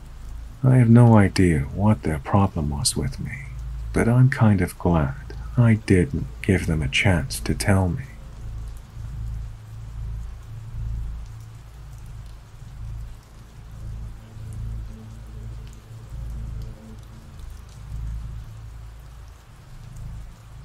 I work at a lab at the University of South Florida late, as I like to do my work with no one else around.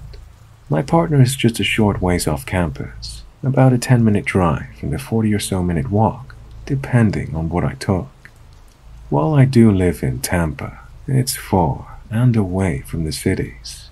There's no 3-story buildings in sight, a few neighborhoods, ample amounts of trees and ponds, and a stone's throw from a rather sizable state park of 240 acres, which in turn is adjacent to a substantially larger wilderness area. What that means is a lot of wildlife. I regularly see deer grazing on a golf course nearby. Growing alligators roam the ponds and small lakes. Turtles abound. Plenty of vultures, storks, and smaller birds. And much, much more. On my nightly walks or drives, I often heard or even seen foxes, bobcats, coyotes, or even a black bear once. So you can imagine when I found out several cats and small dogs had gone missing, I naturally thought that if a predator was responsible, it'd be one of the larger coyotes, bobcats, or maybe even a bear or gator. People, especially in gated communities, leave their pets out to roam about in the day or at night. Still, that did leave a question of how a predator could, or would, get over several fences and gates, some of which would be quite the hassle to climb, and there was no sign of being tunneled under. Why go for a pet inside a box that would be hard to get out of, when fat ducks were extremely abundant? Well, I got my answer in a way I never expected. I was driving back from the lab late, around 11 p.m., when I stopped as I could see an animal in the road. The figure was very tall, but also very thin, so I initially thought the pale color I saw to be from viewing a deer from behind. However, I soon noticed the animal was actually pale all over its main body and had extremely thin, dark legs. When it raised itself up somewhat, I realized I was looking at a great white heron from behind. Great white herons are a regional color morph of great blue herons, being nearly all white in coloration, including the trademark tassels coming off the brows of the birds, save for the top jaw and feet, which are both dark blue or black. The white form usually only appears in very southern Florida, but occasionally one will show up further north. They also tend to be on the larger end of the species size. I make no jest when I note how big this avian was. Standing up straight, some of the bigger great herons can look a grown man in the eye behind a nearly foot-long, rapier-shaped beak. The heron was throwing its head up and down and was clearly doing something, but I couldn't be sure of what. It was standing in the road about 200 yards ahead of my car and only reacted when I got closer. It swung its head around, and I'll never forget the sight right as I stopped 10 yards away. The heron was standing still, unflinching as its eyes brightly reflected in the headlights. The white feathers across the chest and the part of the wing were stained a tarry red from coagulating blood, as it had half of a cat hanging out of its mouth. Herons can gulp down surprisingly large prey, such as big fish, muskrats, bullfrogs, and even young alligators. But it's one thing to see them swallow a wild creature whole, in still frame or in pixels on a video. It's a whole different ordeal to see one doing it in the flesh, after having killed its prey by impaling them on the beak. When I compared their beak to a rapier earlier, I mean it. They can impale that thing through the armored scales of a garfish. Herons have been known to kill eagles by ramming their beaks through the latter's chest. The poor cat never stood a chance. The heron didn't at all seem fazed by my arrival. Instead, it flicked the dead cat back and forth some to position it in its mouth before tilting its head up. You know that shot from Jurassic Park with the Tyrannosaurus swallowing the goat? Same sort of visual at first, only with another disgusting detail. When the heron started swallowing, its thin neck bulged outwards to accommodate the food. It kept its eyes pointed straight at me, as the big wad of slain feline slowly worked down its throat to the crop, sometimes a limb visibly impressing outwards from the stretched skin. All the while, the heron let out raspy breaths while standing still spattered in gore from pecking the poor cat to death. And after it finally swallows its prey, the heron paced closer and to the side of the road. It actually got next to the car at one point.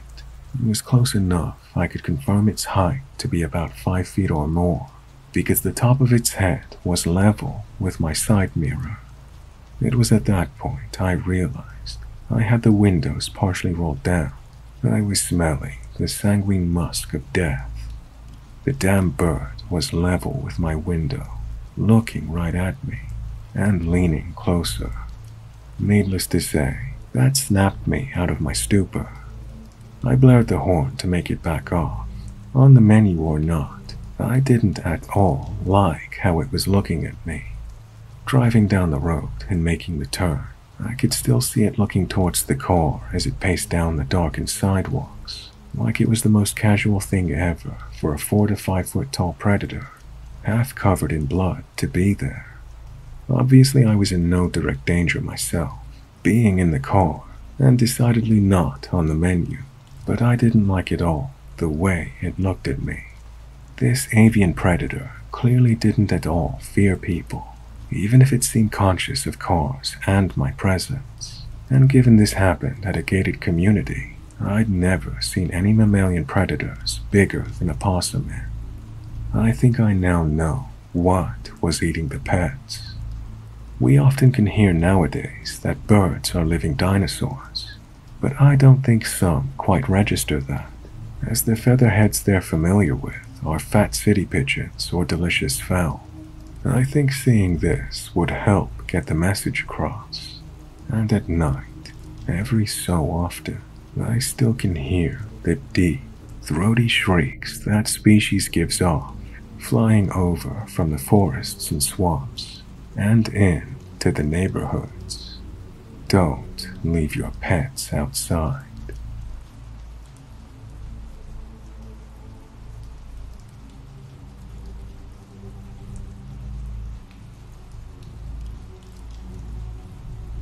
This incident happened in 2018. My then boyfriend and I were on a road trip during the winter of 2018. We took a day to visit the Petrified Forest National Park in Arizona. For anyone who hasn't been there, you drive down a long road that winds through the landscape and exit at various stops along the way to view different points of interest. We were only at maybe our second or third stop when we encountered the creek.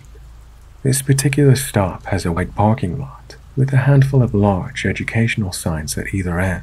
and a path that leads up to a historic site and various vantage points. As we made our way up the path to the main site, a man was coming down toward the parking lot. He looked pretty much exactly like Mr. Clean, but in a red t-shirt and jeans. He was tall, upwards of 6'2". As we passed each other, he muttered something odd under his breath, though it was clearly intended to get our attention.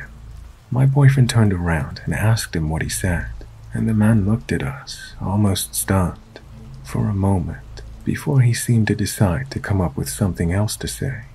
He pointed into the distance and asked, "What's that over there?" All there was over there was some kind of utility box, the road through the park, and desert. We brushed him off, said we didn't know, and turned to continue up the path, when he called out, "See you later, pretty girl." There's hardly a woman alive who hasn't had something like this said to her 10,000 times before, but this felt unusually sinister, and it set my nerves on edge. We both decided to just ignore him and headed up to the rest of the site. After 15 to 20 minutes of looking around, I finally had to admit to my boyfriend that I felt like we were being watched. He nodded and said, "That guy hasn't left. He's been watching us the entire time." From where we were standing up on a hill, we could see the parking lot. I noticed our creep standing near an educational sign that was off on its own at the far edge of the parking lot, but he was clearly positioned to see up the hill at us. We were both bugged by it, but we resolved to not let it ruin our time or get too bent out of shape about it. We took our time at the stop, shook off the nerves, and by the time we went back to the parking lot, he'd gone. We drove another mile or two to the next vantage point, which included a number of petroglyphs on a cliff wall that you could see using binoculars. You have to take a narrow road into the parking lot, which creates a bit of a bottleneck. As we're about to enter, a blue RAV4 pulls in front of us and blocks us from coming in. It was the same creep. After a few moments of intense eye contact with my boyfriend, the guy slowly pulled away and let us enter the lot. He left, so we told ourselves we were overthinking it, but decided to spend a good long time where we were, to let him get well ahead of us so we could stop running into each other. Our next stop, a mile loop hike, was, if I remember, about 3.5 miles away. We figured we'd spent enough time at the petroglyphs that even if the guy was at our next destination, he'd either be close to being done with the hike or leaving by now. Unfortunately, he waited for us. About 2 miles up the road, we spotted the blue RAV4 pulled over on the side of the road. The man was standing next to the car, sort of looking vaguely into the distance. The landscape is beautiful in the park, even though there was nothing especially spectacular about this spot. Maybe he was just taking it all in away from crowds. As we drove by, I looked behind us. He turned to watch us and stared at our car driving away until we rounded a corner and couldn't see him anymore. When we got to the parking lot and got out to take the hike, we were both feeling rattled.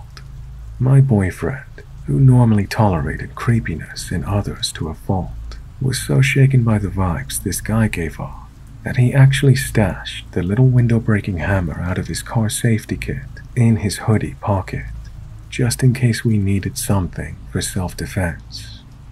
I guess that sounds nuts now, but it's just one of those things we all do to feel a little safer when we get creeped out. The hike itself is down at the bottom of this kind of valley. You walk down this steep winding path to the bottom, where the path splits and forms a circuit around this area that includes all these cool little hillocks of painted rock dotted with petrified wood. We made it all the way down to the beginning of the loop, when we noticed the guy at the top of the cliff off the parking lot, looking down our way. We were about half of the way around the loop when we saw this guy at the base of the hill, about to start. We were relieved because we knew we'd been out there before him this time, and we felt like we could finally shake him and stop feeling weirded out.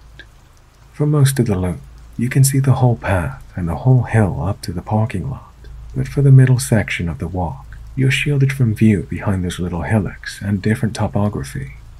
When we emerged near at the end of the loop, we were still feeling good, but we did take a quick look to place our creep before heading back up. We didn't see him anywhere. Maybe he decided not to do the walk. Maybe he was behind one of those little hills. As we made our way back up the steep path, we noticed him up at the top, just waiting by the informational sign. Switchback after switchback, he stayed put, apparently intently reading the sign. The closer we got, we noticed he was now holding something. As we got to the top of the path, where we knew we'd have to pass within inches of him, we tightened up, locked arms, and prepared to march right past as quickly as we could. Even though lots of people were walking by him, coming and going, he waited for us to cross his path. It turns out that what he now had in his hands was a window washing squeegee and a spray bottle with something in it. As we tried to walk past him, he turned to us and said, "Hey, can you help me? I'm running out of time." And he started to hold up the spray bottle and squeegee. My boyfriend was in no mood and said, "No, leave us alone," in a pretty harsh tone, as we kept walking. The guy, smiling, replied, "Well, fuck you too. Nice ass though, both of you," and started determinedly following us. He was gaining on us by the time we got to the car, and I barely made it in and locked the door before he was right next to my window staring in at me. Even though I was freaked the hell out, and my instinct was to just keep my head down, I didn't want to give him the upper hand and let him make me cower. So I looked up and stared right into his eyes.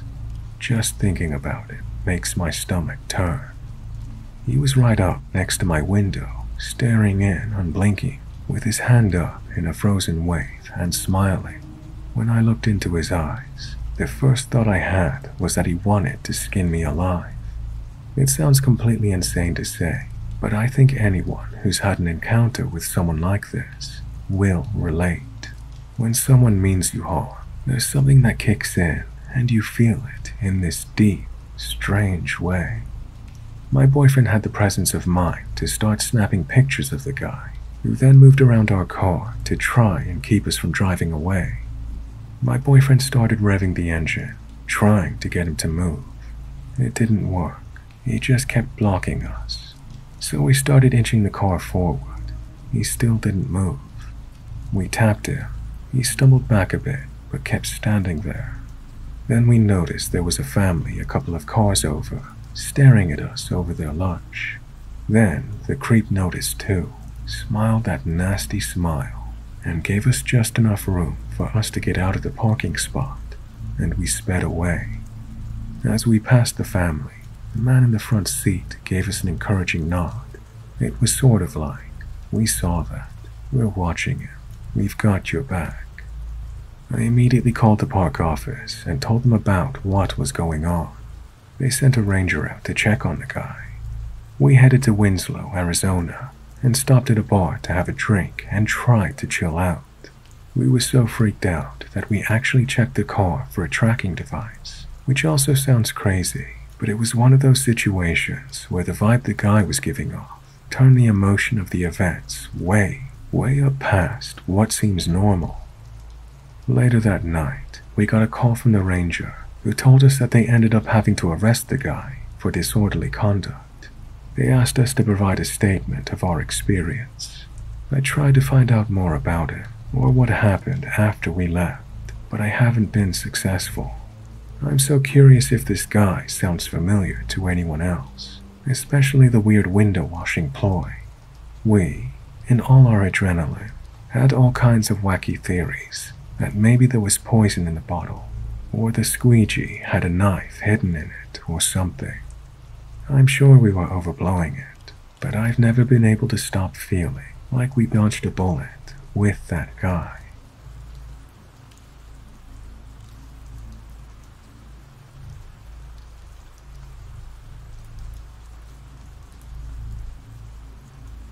Back in December of 2020, I went to Cancun for our vacation.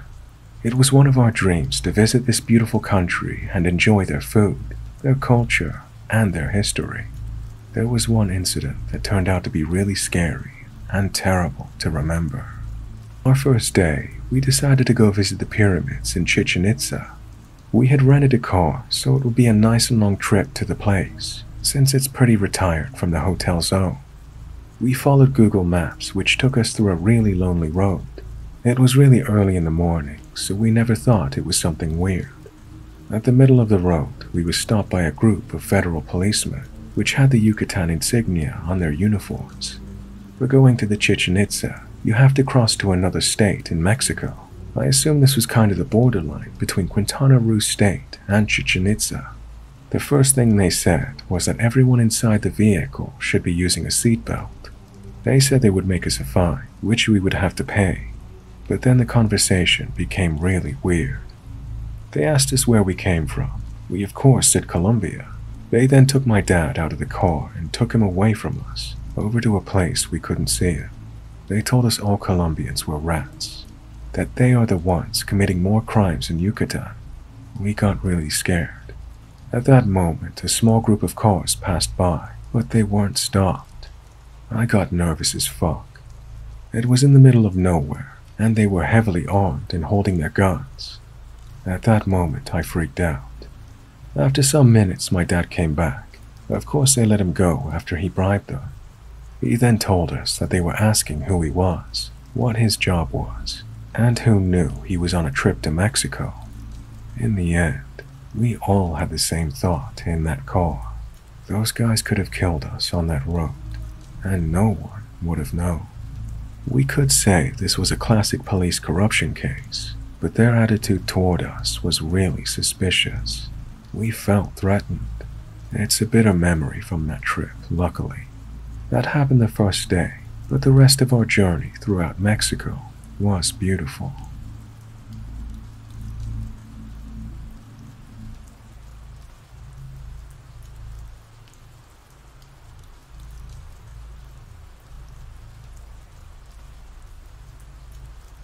To start out, this story sort of takes place on and off again throughout most of my life.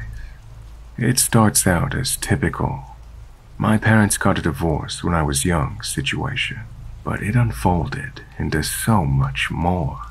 In fact, I'm still picking up the pieces of everything that happened. As it stands now, my father is dead. It was ruled as a suicide, but I think that was only half of what happened. I'll talk about everything that led up to this, but more importantly, I believe that Mary definitely had a hand in what happened. My mother and father divorced when I was around 4. Almost everyone I know has gone through some sort of similar situation. I have 2 brothers, one older and one younger. We saw my father about every other weekend. He paid child support. You get the gist. One weekend visit, my father introduces us to a woman he's seeing. She's named Mary. Her eyes and hair are dark, and her skin is pale. She had an obsession with the color red. Something was immediately off to me, but I didn't really start to know what she was capable of until later. I didn't know it at the time, but Mary is one of the main reasons my parents got divorced. My father cheated on my mother with her. He met her while he was working as a waiter at Red Lobster. When he moved over to his career at a casino as a slot machine repairman, she followed. Mary would follow my dad everywhere. They got married pretty quickly after my mother and father divorced. I never even knew there was a wedding until later. My mother hated her, but she never badmouthed my father or Mary in front of my brothers and I. She felt that it was important for us to make judgments for ourselves, even if this woman was a part of the reason her marriage was broken up. We continued to visit what was now Dad and Mary's house. On our scheduled time with Dad, I always associated their house with red. Their house was always decorated with strawberries. Mary liked red sheets. She had red sweaters and pants. It was weird. Mary was just unnecessary drama for a while. Things like buying us toys that we could only keep at my dad's and Mary's house, or saying that she and my father wanted custody of us instead of my mom. I feel like these things were harmless in a way. Every divorcing couple probably has some sort of variation. Things carried on like this for a couple of years. We would have a special variation of Christmas or Easter or whatever, aside from what we celebrated with my mom. I was about 7 or 8 when I remembered the first incident that confirmed that I knew this wasn't right. My brother was a super curious child, and he was about 4. He had scooted a dining table chair to the fridge to get to a cereal box on top, and when he reached up, he pulled down a handgun instead of a cereal box. I panicked and got my dad, who acted really funny about it. My memory is fuzzy, but I remember going home early that weekend. My dad didn't know the gun was there because it was Mary's. It was at this point that my mom started to have trouble with us going over there. My father got worse about being able to come pick us up. He was unreliable for the most part to begin with, but I know that he was 10 times worse when he was around Mary. My mom told me later, when I was much older, that Mary called our house around the time of the gun incident and said, "I want your life." My mother is a really tough lady. She grew up in East LA in California. This scared her. She was gonna get a restraining order soon. I guess what Mary meant was that she wanted my mom's stability. Even as a single mom with 3 kids, she was doing very well for herself and even dating. But even so, how long had she been obsessed with my mom before she and my father ever got divorced? What did that even mean? Not long after the phone call, my mom heard her car being smashed into one night. Someone had taken a brick and smashed the driver window. Nothing was taken. I know it was Mary. We had no way to prove it, but I just know. My dad and Mary had a baby. Her name is Madison. I only remember holding and playing with her for so long. I can't imagine all the shit she's been through. My mom met and married my stepdad pretty soon after that, and they decided that it would be best to move to Florida. We had other family there, and there weren't many jobs where we were living in Tennessee. I don't remember any problems at all when we were so far from my dad and Mary. We stayed for about a year, and then we moved back to Tennessee.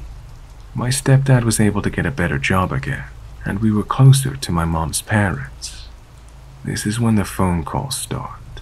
As soon as we moved back, we would get phone calls where someone would just listen for a few minutes, and then they would hang up. The numbers were always blocked, but I'm sure it was her. She always knew where we lived because we started seeing my dad again. The calls continued for years. It became like an inside joke. We all knew who it was, but there wasn't anything we could do. My father denied it. Anytime I asked him about it, he took her side. We fell into this thing where my mom was the bad guy, and anytime I questioned my dad and Mary's behavior, they were sure my mom was putting me up to it. Things escalated one night when my dad came to pick us up for a visit. My mom and Mary ended up getting into a fist fight, where Mary swung first and my mom punched her so hard she fell backwards. My brothers and I watched from the apartment we were living in at the time. My mom went immediately to the police, but my dad and Mary never even called. My mom didn't press any charges, and the whole incident sort of faded away. We ended up moving into a bigger house a while after that, where we still are today. My dad and Mary started to have problems and split up. I thought maybe she would be gone for good, or at least gone for the most part, but she never really went away. My dad started to become a person we could somewhat rely on again when she was gone. I got to know my little sister more, and things were okay. Mary started coming around again, though. Whenever she was with my dad in front of us, she would whisper in his ear.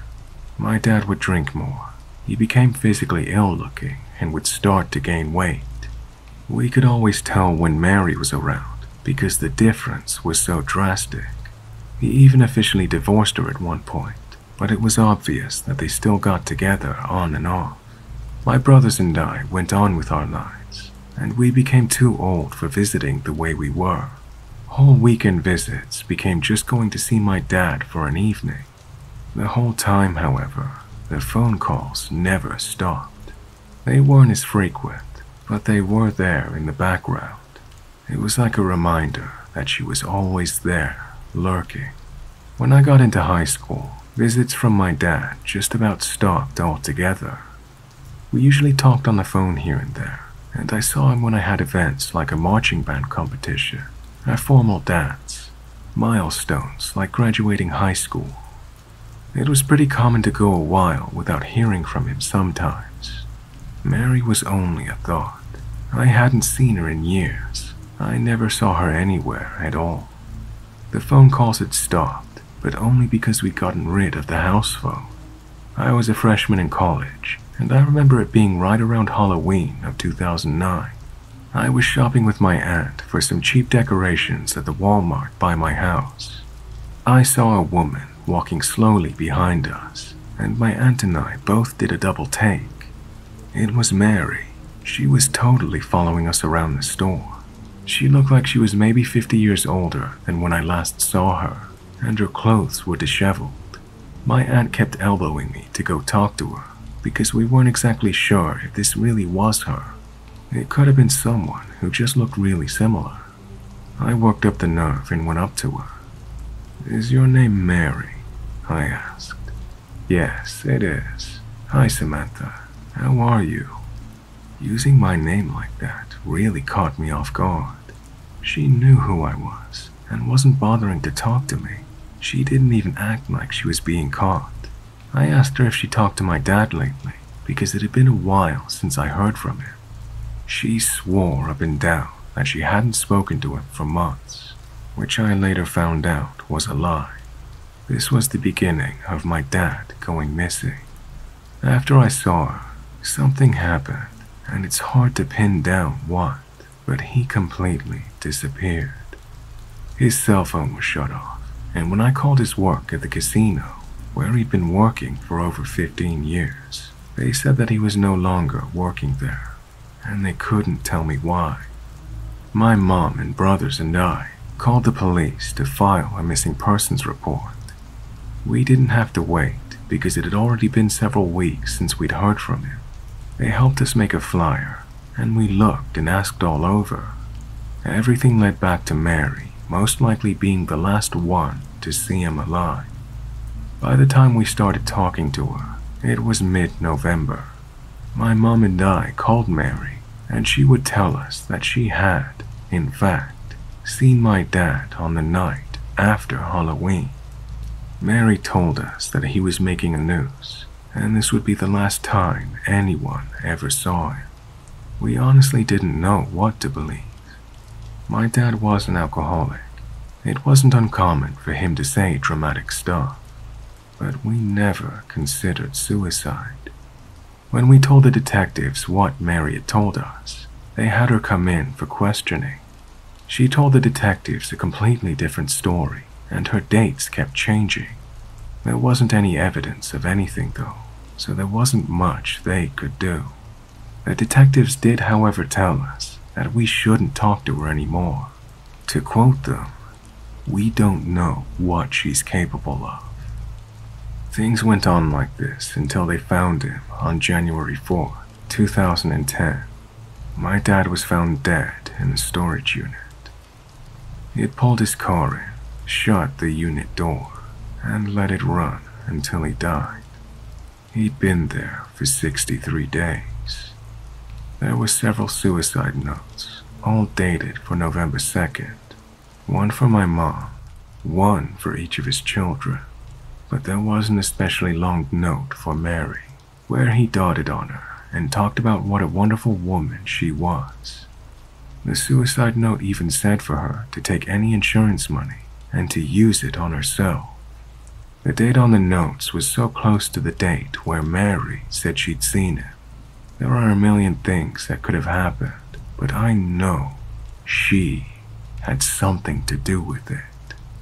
Even if my father did kill himself, I know that she helped push him over the edge. I'm not one to just blame someone. I know my father was a troubled man. He was an alcoholic, and he was depressed most of the time. But there's something frustrating and horrendous about this woman, and there's zero evidence for me to prove anything against her. She wasn't allowed to come to the funeral. My mom and parts of his family put everything together. There wasn't anyone he knew that hadn't heard of her, and everyone felt that she was a bad woman. I found a Facebook profile of hers months after they found my dad. There were only 5 or 6 photos of her and some guy, obviously happy. They were all dated for January 4th, 2010. The next year on January 4th, 2011, she showed up at my family's house. We didn't let her in the house, and she kept saying something about having some of my dad's stuff in the car. We told her to leave, or else we would call the police. That night, someone put red tissue paper in and around our mailbox. Even the next year, 2012, she called my mom and asked her to meet her in a Sonic Burger parking lot. She said she had a box of my dad's stuff to give us. My mom made my stepdad go instead of her, but she never showed. I feel like she wanted to do something bad to my mom. The next year, we didn't hear from her. I did some research, and it turns out she was put in jail for making meth. It made a lot of sense for some of the things, but I still have so many questions and issues that are unanswered. Supposedly she was let out sometime in the summer of 2014. The correctional facility she was at has a website, and it says she was let out for good behavior and rehab. I found a different Facebook that showed her with some other family. God help them if she's pulling the same shit as she did with mine. Now my little brother works at a video game store. It was around 8 p.m. one night, and Madison, Mary's daughter, came in to buy a video game. My little brother was shocked and he didn't recognize her. She introduced herself and my little brother couldn't do much. She asked for his phone number, but my brother didn't end up giving it to her because he had a weird feeling in his stomach. She took what she bought and left, and my little brother thought that was the end of it. But maybe 5 to 10 minutes later, in walks Madison again, with Mary by her side. My little brother immediately recognized her and started to panic. Mary and Madison stood at the back of the store, whispering to each other. He said that they were both smiling the whole time, and a couple of times they giggled at each other. Mary then looked at him right in the eyes and started to head towards the counter my brother was behind. He said that he felt so angry and his heart started to race. Instead of trying to confront her, he walked into the back of the store and let his coworker ask if he could help her. Maybe 10 minutes later, she was gone. His coworker told him that she left without asking for anything. My brother thinks that she was just making her presence known and that she could catch up with him, like they were friends or something. I just don't want this in my life anymore. I don't want her harassing my family members, and I want to move as far away as possible. We documented this incident with the police department, and they said if it happens 3 times, then we can file for a restraining order. I don't really know what else to do. As much as I thought it finally might be over, she pops right back up again. And it's not enough for her that my dad is dead. I guess she wants to have the last word. She always wanted to have the upper hand.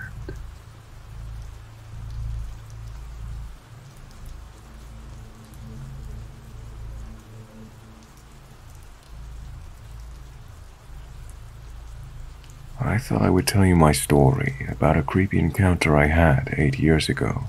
To allow the creepy reality of the situation to sink in, I feel I need to describe myself. I'm a woman, 5 foot exactly and about 50 kilograms, so I'm not particularly skinny, but I suppose I had a bit of fat and muscle on me. The one seemingly universal thing that people notice about me when they find out my age is how young they think I look. It may be due to my height or to my small, round baby face? I don't know, to be honest. All I know is I'm 25 now, but many people assume I'm under 18. So when I was 17, it was common for many people to assume I was about 12 to 13. To start off my story, I'll give you some background information. My parents love traveling, so they're always going off somewhere.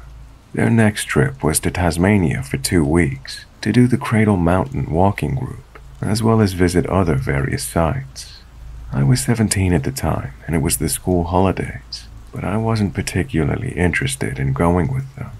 My parents decided it'd probably be better for me to stay with my nan up in Sydney, because I was going through a really rough time with my mental health issues, and they didn't trust me on my own.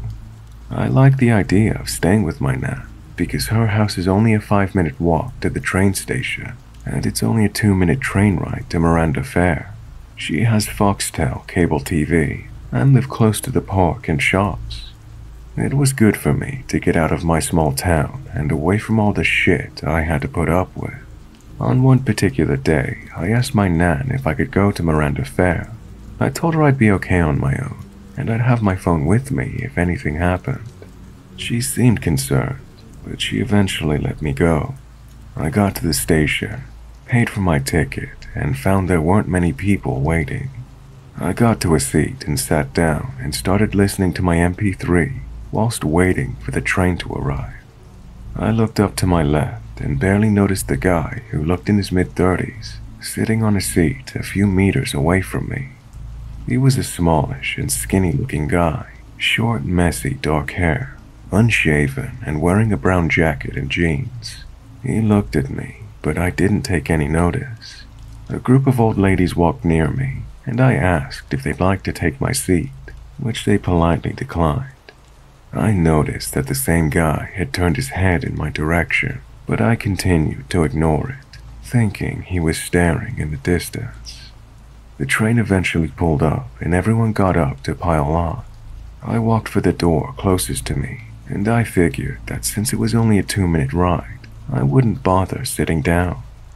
The train started moving, and within seconds, the same man with the brown jacket was standing next to me. I ignored him, but he continued to stand very close to me. When I eventually looked up at him, he was already staring at me. "Hi there," he said, smiling. "Hi," I said politely, but not smiling back. I continued to ignore him. I thought it was weird that a man his age was trying to engage with me. There was no one else in the compartment apart from us, and for a split second, I felt trepidation. "Come down the bottom and sit with me," he said, smiling and gesturing to the compartment below. I looked around me to find no one standing by.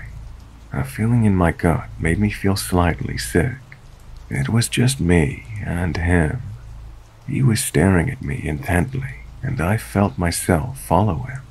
I didn't want to appear like I was rude. I mean, all he wanted to do was sit. We sat down, and I sat in the seat opposite him, staring out the window. "Do you live around here?" he asked, still smiling that creepy smile. "No," I replied. "Are you visiting?" "Yeah." "That's cool. Who are you visiting?" He was leaning closer in his seat. He seemed way too enthusiastic for such simple small talk. "Family," I said. At this point, that feeling in my gut is so much worse. Who the hell was this guy, and why was he so interested in me? We sat in silence, and I stare out the window, and he chances a few lingering stares at me. The hairs on my neck start prickling, and I can't stop fidgeting with my hands. I decided to get up and walk back to the top compartment as I was nearing my station. I remember the silent mantra in my head, playing over and over again. "Please don't follow me. Please don't follow me. Please don't follow me." It was futile, however, as I heard his footsteps behind me and a sudden touch on my arm. I froze. "You heading to Miranda too?" "Same here." He smiled, and all I remembered is my gut dropping. I'm not sure how he could have noticed the look on my face. I wasn't smiling. I wasn't happy. I wanted him to fuck off. The doors opened, and I quickly got out at my stop. A strange man followed me. I tried to walk fast, but he kept up with me. By this point I was scared. I didn't know what he was capable of, who he was, or what his intentions were. He was chatting to me casually. I don't even remember what he said. He didn't seem to care that I was taking zero notice of him, nor responding to anything he said. As we're nearing the mall, he sticks his hand out for a handshake and introduces himself as Steve. I felt obligated to shake it and tell him my name. My handshakes are usually firm, but this time it was like a limp fish. So, are you hungry? I'll buy you lunch. No.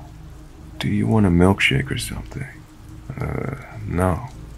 By this point, it sinks in that this creep wasn't just really bad at picking up on social cues. In my mind, he was a predator, plain and simple. I knew I had to shake him off, but I didn't know how. As we got closer to JB Hi-Fi, I turned to face him and say, "Well, thanks for the chat. I'm gonna head off now and look around. Nice to have met you. Bye." By this point, he should have gotten the hint that I was onto him. Yet instead, he smiles and says casually, "I will walk with you." Right now, I'm on the verge of a panic attack. Believe me, I would have loved to have told him to fuck off and leave me alone, but I was too scared. I didn't know how he'd react. Would he lash out or what?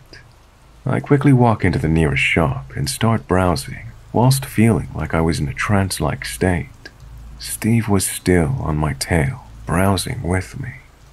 At one point, Steve walked to the other aisle briefly, and I remember seeing a man with his family. I walk over to him slowly and imagine myself asking him to save me from this man.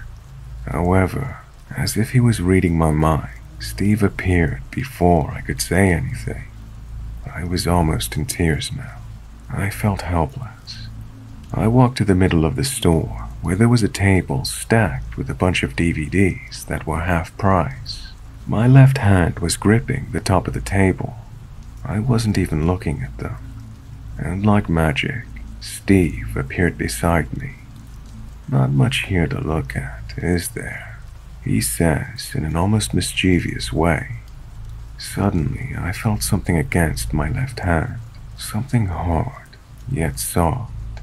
When I looked, he had discreetly pushed the crotch of his jeans against my hand, and I'm pretty sure you can guess what I felt. I quickly pulled my hand away and felt myself feel like I was going to faint. My vision was blurry and my mind was scrambling. I wanted to puke and to sink through the floor all at the same time. I couldn't scream or fight back. I truly felt so vulnerable. I spotted the store's bag checker at the entrance of the store. I stare at him pleadingly. He ignores me. Everyone seemed oblivious to what was happening. Steve eventually walked back to the CD section of the shop, yet he could still keep an eye on me if he had to. By this point, he'd been following me for almost an hour, probably more. I needed to do something. I took a leap of faith and suddenly approached the same bag checker. "Please help me. That man won't stop following me." "I'm not security," he replies unhelpfully. I could have lost my shit right there, to be honest. I was frustrated, angry, scared, anxious. "Can't you do anything? He won't stop." By this point, tears were coming out. I'd had enough. He looks over to where he was, and then says in the most nonchalant of tones, he's looking at the CDs, "Just walk out of here." At that point, I didn't care. I bolted. I ran out of the store as fast as I could. I ran into the ground floor parking lot, and I didn't stop running. I ran up 3 or 4 parking levels, meanwhile dodging cars and not looking back until I saw an elevator. I ran inside it and pushed it to the very top level. Once I got out, I ran into the nearest restroom and locked myself in the stall, where I sobbed for half an hour. I was too scared to come out. I didn't know if he tried to follow me, or maybe he didn't realize I was gone until it was too late, or if the bag checker said something to him. I eventually came out of the restroom after what seemed like forever. It took me 3/4 of an hour for me to feel remotely safe again. I wouldn't walk out of a shop unless I scanned the area beforehand. I ended up making it back to my nan's okay. The next day, as I walked to the local shops with my grandma, I started to feel like myself again. I casually watched a white ute go by as I chatted with my nan, and my heart stopped. It was Steve, staring at me. I never saw him again after that. I don't know what he was thinking or what he wanted with me, but I'm glad I didn't stick around to find out. I never told anyone about what happened. I always felt too ashamed, and it was somehow my fault that it happened.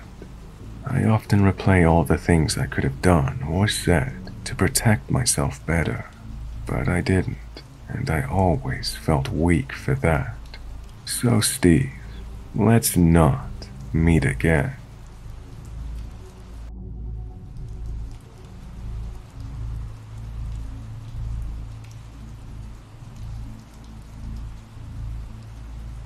I'm a 35-year-old female, and my story takes place when I was 15, but it feels like yesterday. It was the day that would change my innocent youth forever. I'm from a little village in Ireland with a population of a few hundred. The nearest town is about 10 miles away. Growing up in rural Ireland was very idealistic. Summers were spent playing football with the neighbors, or going to the lake swimming till the sun went down. I was lucky that even though the population was small and the houses are far apart, my best friend's house was only down the road. So during those summer months, Mary and I were inseparable. My friend and I grew up with lots of brothers and sisters in a safe village. We were given a lot of freedom, and sometimes we were gone all day and only came back before dark. As it was the mid-90s, we had no mobile phones, but our moms knew we would be okay and look out for each other. One thing we liked to do during these summers, besides going to the lake and hanging out at each other's houses, was go to town and look around the shops. The easiest way to get to town was to hitchhike, as there were no buses. Here in Ireland, we call it thumbing. Hardly anyone hitches now because most households have 2 cars, and parents are a lot more protective. But back in the 80s and 90s, it was very common. Our parents were okay with it, but there were certain rules we had to follow. I'm not entirely sure who came up with the rules, but I assume our parents did. Rule number 1, never hitch alone. You must thumb with at least 1 or 2 friends. Number 2, never take a lift if there are 2 or more men in the car, but 2 or more women is fine. Number 3, never take a lift from someone in a van. There could be more guys hiding in the back, or worse, ropes, blindfolds, and that kind of thing. Number 4, this was the most important rule. When a car stops to pick you up, always ask the driver where they're going first. If you tell them where you're going first, they could pretend they're going to the same place to lure you in. We were innocent but had common sense, so we followed the rules down to a T. Well, at least we tried to. My friend Mary and I used to hitch once a week during the summer. We would go to town with a population of a few thousand and look around the shops, eat ice cream, and hang out. When we got a ride, we had to make small talk with the driver, and as 2 shy 15-year-olds, this bit sucked the most. To make it fair, we took turns sitting in the front and did most of the talking. One day we spent a few hours in town. It was pretty uneventful, so we decided to thumb back. At around 3 p.m., we went to the usual spot to hitch from, just on the outskirts of the town. We were only waiting about 5 minutes when a white car pulled up. Before we could ask where he was going, he asked us first. My friend told him, and he said he was passing through our village on the way to another one. Rule number 4 broken. But he seemed nice enough, and we just wanted to go home. It was my turn to sit in the front. The driver introduced himself as John, a farmer, and he was really friendly. He was dressed in a worn t-shirt with holes in it. He had tattered pants and smelled like cow shit. The car was full of bits of straw and was old and battered like the driver. He was about 60, and he had no wedding ring on. Don't ask me why, but I always noticed these things. About halfway between town and our home village, he asked if we heard a noise. No, we replied. There it is again. It sounds like a banging noise, he said. I didn't hear anything, so I just sat there quietly. I think it might be the exhaust pipe, he said. I'll have to pull in and have a look. He pulled up on a busy road and went out to take a look. I didn't hear anything, Mary said to me.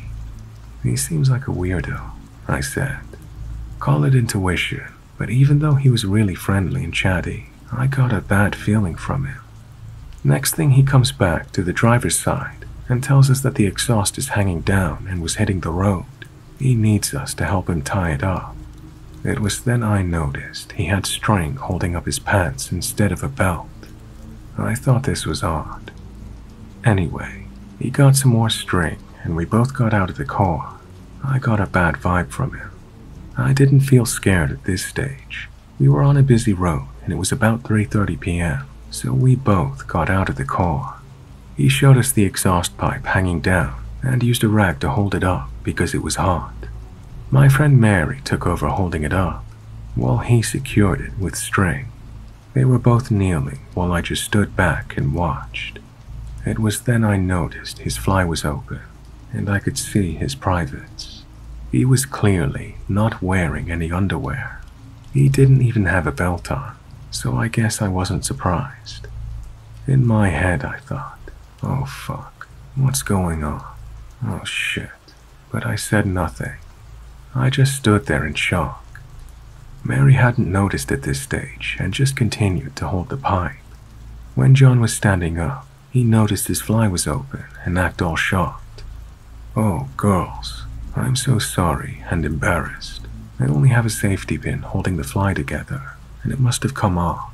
Please forgive me and get back in the car.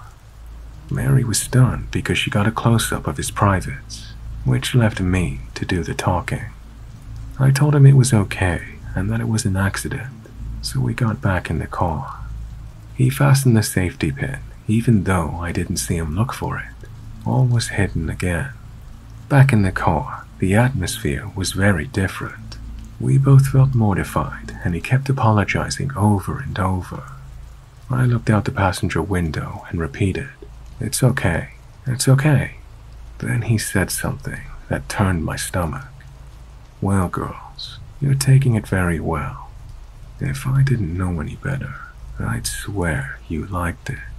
Then he nudged me in the arm with his arm, like what you would do with a friend. I looked at him through the corner of my eye, my face still facing the window, when I noticed his fly was undone again, and he was exposed once more. He must have noticed me looking because he said, "Oh, sorry, the safety pin keeps opening, just don't look." Fine by me, I thought, but I said okay and continued to look out the window. He kept nudging me and saying, "Don't be looking," whilst giggling at the same time. He was doing this in a playful way, like this was a joke. Mary started to giggle too, because when she's nervous, she laughs. I knew it wasn't her fault, but I was getting angry at this stage. He wouldn't stop telling me to stop looking, and then he said, "Your friend is laughing. She must be enjoying the view." This made her laugh even harder. Now remember, we are both polite 15-year-olds that always respect our elders. We're a little shy, and I would never speak up to an adult. The nudging of my arm and my friend laughing was all getting too much. He'd asked if it was the first time I'd ever seen one. He once again told me to stop looking. I was turned, facing the passenger window, so much that I had my back to him. There was no way I could be looking. I lost my temper. I shouted at the top of my lungs, "I'm not fucking looking. Mary, shut up fucking laughing."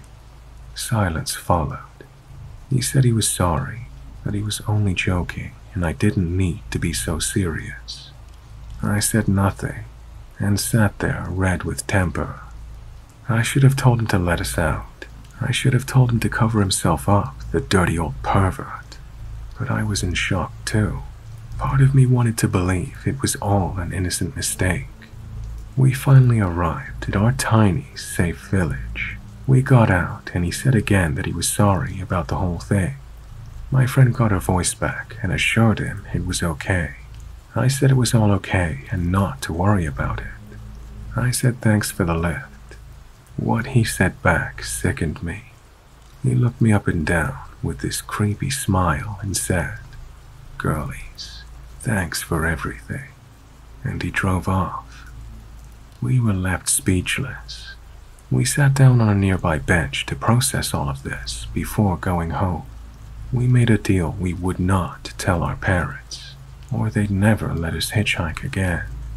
My friend got her voice back and repeated, "Pervert, sicko, smelly bastard." He had this planned the whole time, over and over. About 5 minutes after sitting down on the bench, who drives past, going the direction we just came from? Only pervert Farmer John, waving and smiling while we sat stunned. He had beeped to catch our attention. So much for passing through our village. A few months later, and the ordeal went to the back of my mind. Occasionally we would talk about Farmer John, but we made jokes about it, and we told some of our friends about what happened. One day I told a friend of mine named Brid. A cousin of hers had told her a very similar story. The cousin lived in another village about 20 miles the other direction from town. She was a few years older than us. While hitchhiking home one day, the same thing happened to her and her friend. The exhaust, the safety pin, the undone fly. It was no accident, and my worst fears were confirmed. Farmer John really was Pervert John.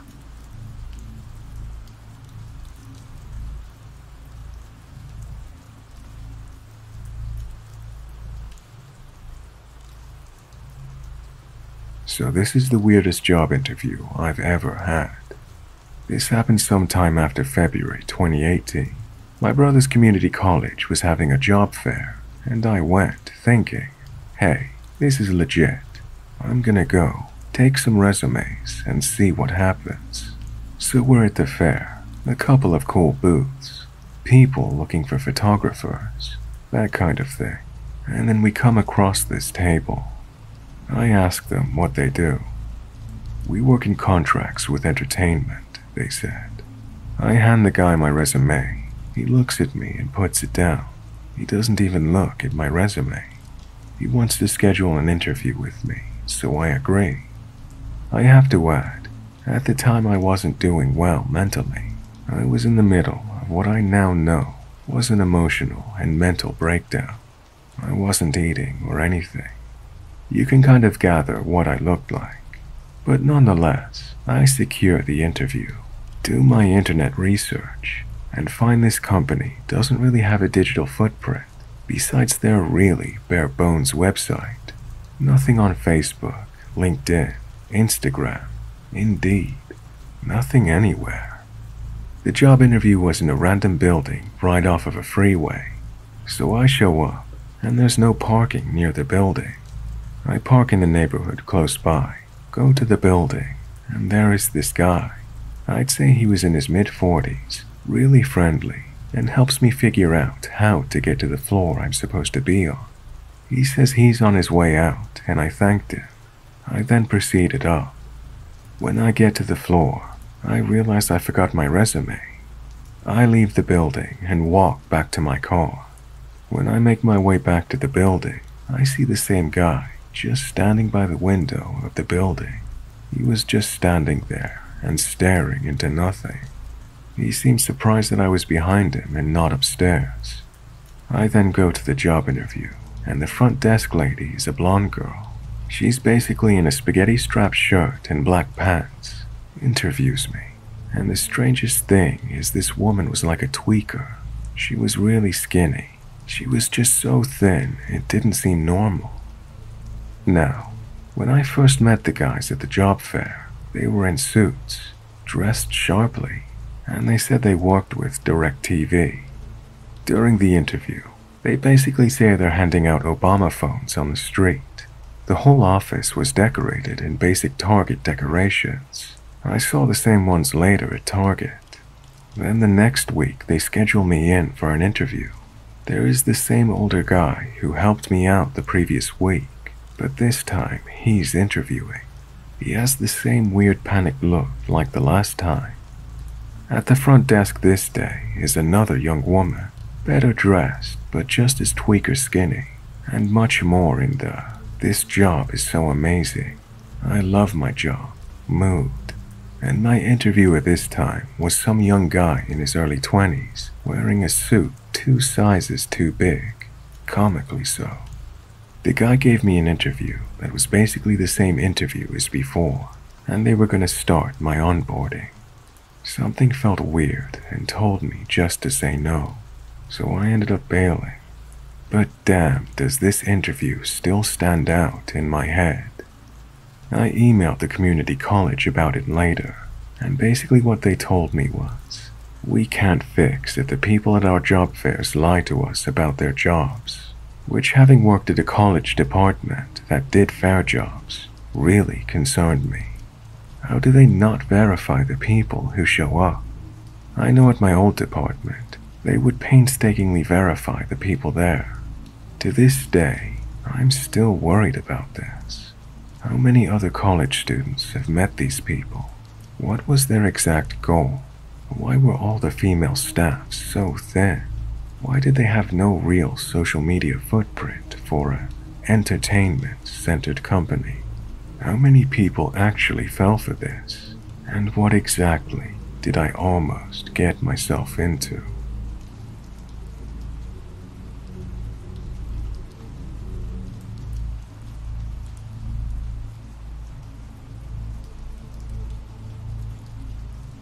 I walk to most places because, being severely visually impaired, obviously I can't drive. I walk at night during the summer, which lasts anywhere from April to October if we're lucky. This is probably not the safest idea, but I'm from Texas, so temperatures of 100 degrees aren't unusual. One of my usual destinations was a convenience store a few blocks from my previous house. I set out one night to get myself some Pepsi and a candy stash. Our town isn't very big, and most people drive everywhere. It's very unusual to come across anyone else on my route to the store. But that night, a man appeared out of nowhere and started talking like he knew me. He asked me where I was going, and I told him. It wasn't unusual for people to keep watch on me because I'm a hard-of-hearing blind girl with forearm crutches. This guy had no reason to be there and was walking way too close beside me.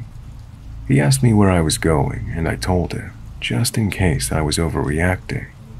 I sped up as much as I could, since this part of the route is very dark, with only a subway that had closed for the night.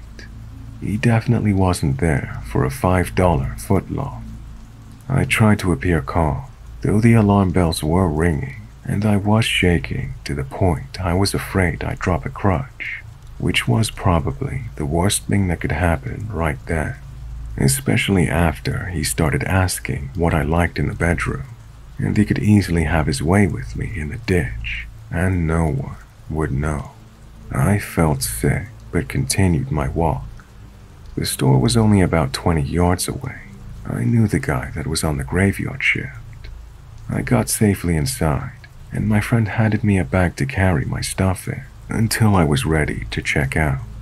And when I got up to the register, he began speaking loudly enough that my ears hurt, and I had to turn my hearing aids down because it hurt my ears. "Hey sweets, did you ever find my 3DS?" I played along and he opened the half-door thing, and I sat on the stool like it was normal. The creepy guy came over and slammed his Bud Light down, followed by putting a 10 on the counter. After being handed his change, he went outside. He's still out there by the ice machine, my friend said. After about 20 minutes, he still hadn't left. My friend called his manager, and after explaining the situation, she told him to lock up and run me home. He did, and even walked me to my door. I put the key in my door, and we stepped inside. Catherine said to give you this. He handed over a keychain and showed me how to lock and unlock the pepper spray. Call us before you come from now on. He's come in after you for the last 4 weeks. My friend left, and I made sure every door and window was locked.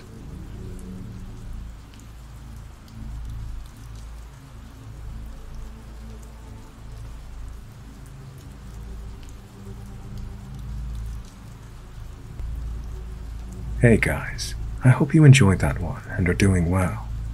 If you don't mind, hit the like button and subscribe. Drop me a comment and let me know what you thought of the stories. Oh, and don't forget to hit the bell icon to turn on notifications.